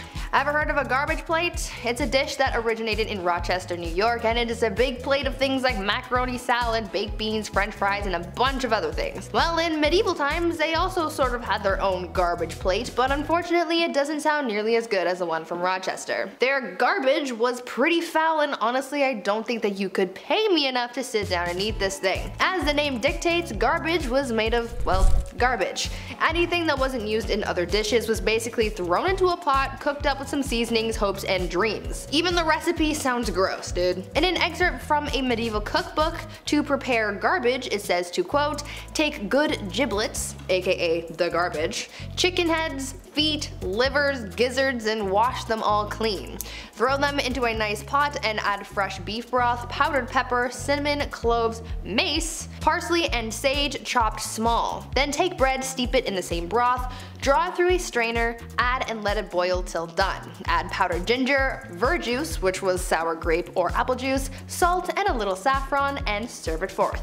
End quote. Yeah, I think I'm gonna pass on that one, thank you. At number 7, cockatrice. When living in medieval times, people had to be very creative when it came to cooking. You had to create flavors with limited resources while also trying to dodge the risk of poisoning people if you're not careful, but this next dish pushed the boundaries of culinary art so much that Gordon Ramsay would have to call every chef who made this an idiot sandwich. Back in medieval times, some chefs would prepare a dish called cockatrice, and it was kind of a monstrosity. This imaginative dish was made by combining a pig and a chicken into some kind of revolutionary Frankenstein's monster. Essentially, this dish was made by cooking a pig and a chicken, and then the chef would cut both animals in half and then attach the front half of a pig to the rear half of a chicken. Then it would be stuffed and roasted on a spit, glazed in egg yolks and saffron, and topped with a gold leaf before being served to an elite like a king or queen. There was also an alternative version of this dish where instead of having the two halves of the animal mashed together, it would instead have the chicken riding the pig, and some chefs would even adorn the chicken with a knight's helmet for some extra pizzazz. Not sure why this was invented, but it certainly is creative to say the least. At number 6, roasted cat. We started off this list talking about one common household pet that was traditionally eaten in medieval times, but now we have another, so for anyone who has a feline friend, you might want to skip this part. Roasted cat was yet another bizarre food that was eaten back in the olden days, and I can't really say I'm all that surprised. I mean, they were eating hedgehogs, dolphins, and garbage, so I wouldn't put it past them to take a bite out of Garfield too. Roasted cat was a pretty straightforward dish. They would just marinate it and roast it like they would any other kind of animal, but what makes this dish strange, other than the fact that it's a cat, was the way that it was prepared, and the superstition behind it. Cats already have a lot of superstition behind them, so it makes sense that in medieval times they believed all sorts of things about felines, but when it came to cooking them, it was believed that cutting the head off before cooking it was a vital step because, quote, "It is not for eating, for they say that eating the brains will cause him who eats them to lose his senses and judgment." End quote. So yeah, don't go eating cat brains, I guess. Number 5, helmeted chicken. Wind the clock back 10 years ago. I was but a humble freshman in high school. I was green behind the ears. I didn't know what to expect. Sure, people had prepped me for the worst, but I just didn't know what to expect. I got even more nervous when I saw the pretty girls showing up. Gosh, they were so pretty. Someone want to be my girlfriend? But I relaxed. I knew I was okay because at lunchtime I was gonna watch my favorite YouTube channel, Epic Mealtime. Besides this one, it's a good channel, you should check it out. We're awesome. They made combinations of food that I didn't even think were possible. I was absorbed into their culture, and who wasn't? Why do I bring the awkward time of 2012 back up? Well, that's because the medieval times had their own version of a turducken. Sort of. While it's not a chicken inside a duck inside a turkey inside a pig covered in bacon like EMT did, it's similar and perhaps off-putting for our veggie fans. Basically, there was a chicken sewn to a pig to look like a knight riding on a horse. And yes, I'm sure the chef washed his hands. Right? Number 4. Going to the scheduled delifing. Entertainment wasn't as accessible or the same as it is now. In modern times, we pull up our phones, turn on our laptops, sit in front of the TV, and there is all the entertainment we need, from battles to baby drama. But back in the Middle Ages, there wasn't much to do after you were done your work for the day. There were forms of entertainment, music, theater, games, sports, etc. But a favorite would have to be going to see the latest ne'er-do-well lose their head. Public shows of punishment were not just something you went to see when you were bored. Actually, their more important purpose was as a deterrent for anyone who thought of maybe committing a crime. And yeah, that would do the trick. It was also a good way to finalize the trial of a criminal for all of those who were affected or who were part of the village. Eventually they became more of a private affair, but not entirely, with the last public delifing in the United States happening in 1936. Let's not bring this one back. No, I'm good. I'll pass. Number 3, witch trials. Speaking of scheduled delifing, witch trials, or rather, get rid of anyone who's been deemed a witch, which, in case you didn't know, was as simple as this. Right then, the young woman down the lane is smarter than her boys in the school. Right then, folks, pitchforks and torches it is. Unfortunately, for a lot of women at the time, it was tough. When has it not been, right ladies? While some men were declared witches too, this was a tool really for people with power to get rid of those who dare oppose them. There's too many royals to mention who took part in this, however, one stands out as Bloody Queen Mary. Names like this were not given for no reason. She was known for sending witches and heretics alike to the stake to be cooked. Number 2, outlaw. In movies and TV, characters named as outlaws, specifically in the Wild West sense, are seen as cool guys, outsiders, and wanderers with an air of mystery and possibly power. Trust me when I say it was not what you wanted to be, especially in the medieval times. If you were declared an outlaw in the Middle Ages, you lost all rights, possessions, and any kind of protection being part of society would give you, including people getting in trouble for ending your stay on this plane of existence. You were forced to fend for yourself with nothing to your name, and in a world rife with disease, wars, bandits, and very little readily available food or water, things get harsh quick. If you didn't have a buddy to turn to for help, who you knew for a fact would not literally stab you in the back, then you were pretty screwed. Luckily, I have Andrew. Right? Yeah! Number 1, ladies. Okay, so let's say you're married. Husband tends the crops. You as the wife take care of the home. This isn't a statement about the patriarchy. I'm just saying taking care of the home is just as important back then. Seriously, it is. Well, your husband comes in from tending the fields one night with a fever. Uh-oh, he's fallen ill. And now he's perished. Now you're left alone with no income and a society that's probably not okay with you working. So that means it's time to pull up your pants. Well, actually pull them down, as in a scenario like this, it would be time to work that street corner, and a lot of women did do that. The same way Adam works on building Legos in his dungeon. I joke. But as they say, it's the oldest profession in the book, and folks, it's not going anywhere anytime soon. Tradition or not.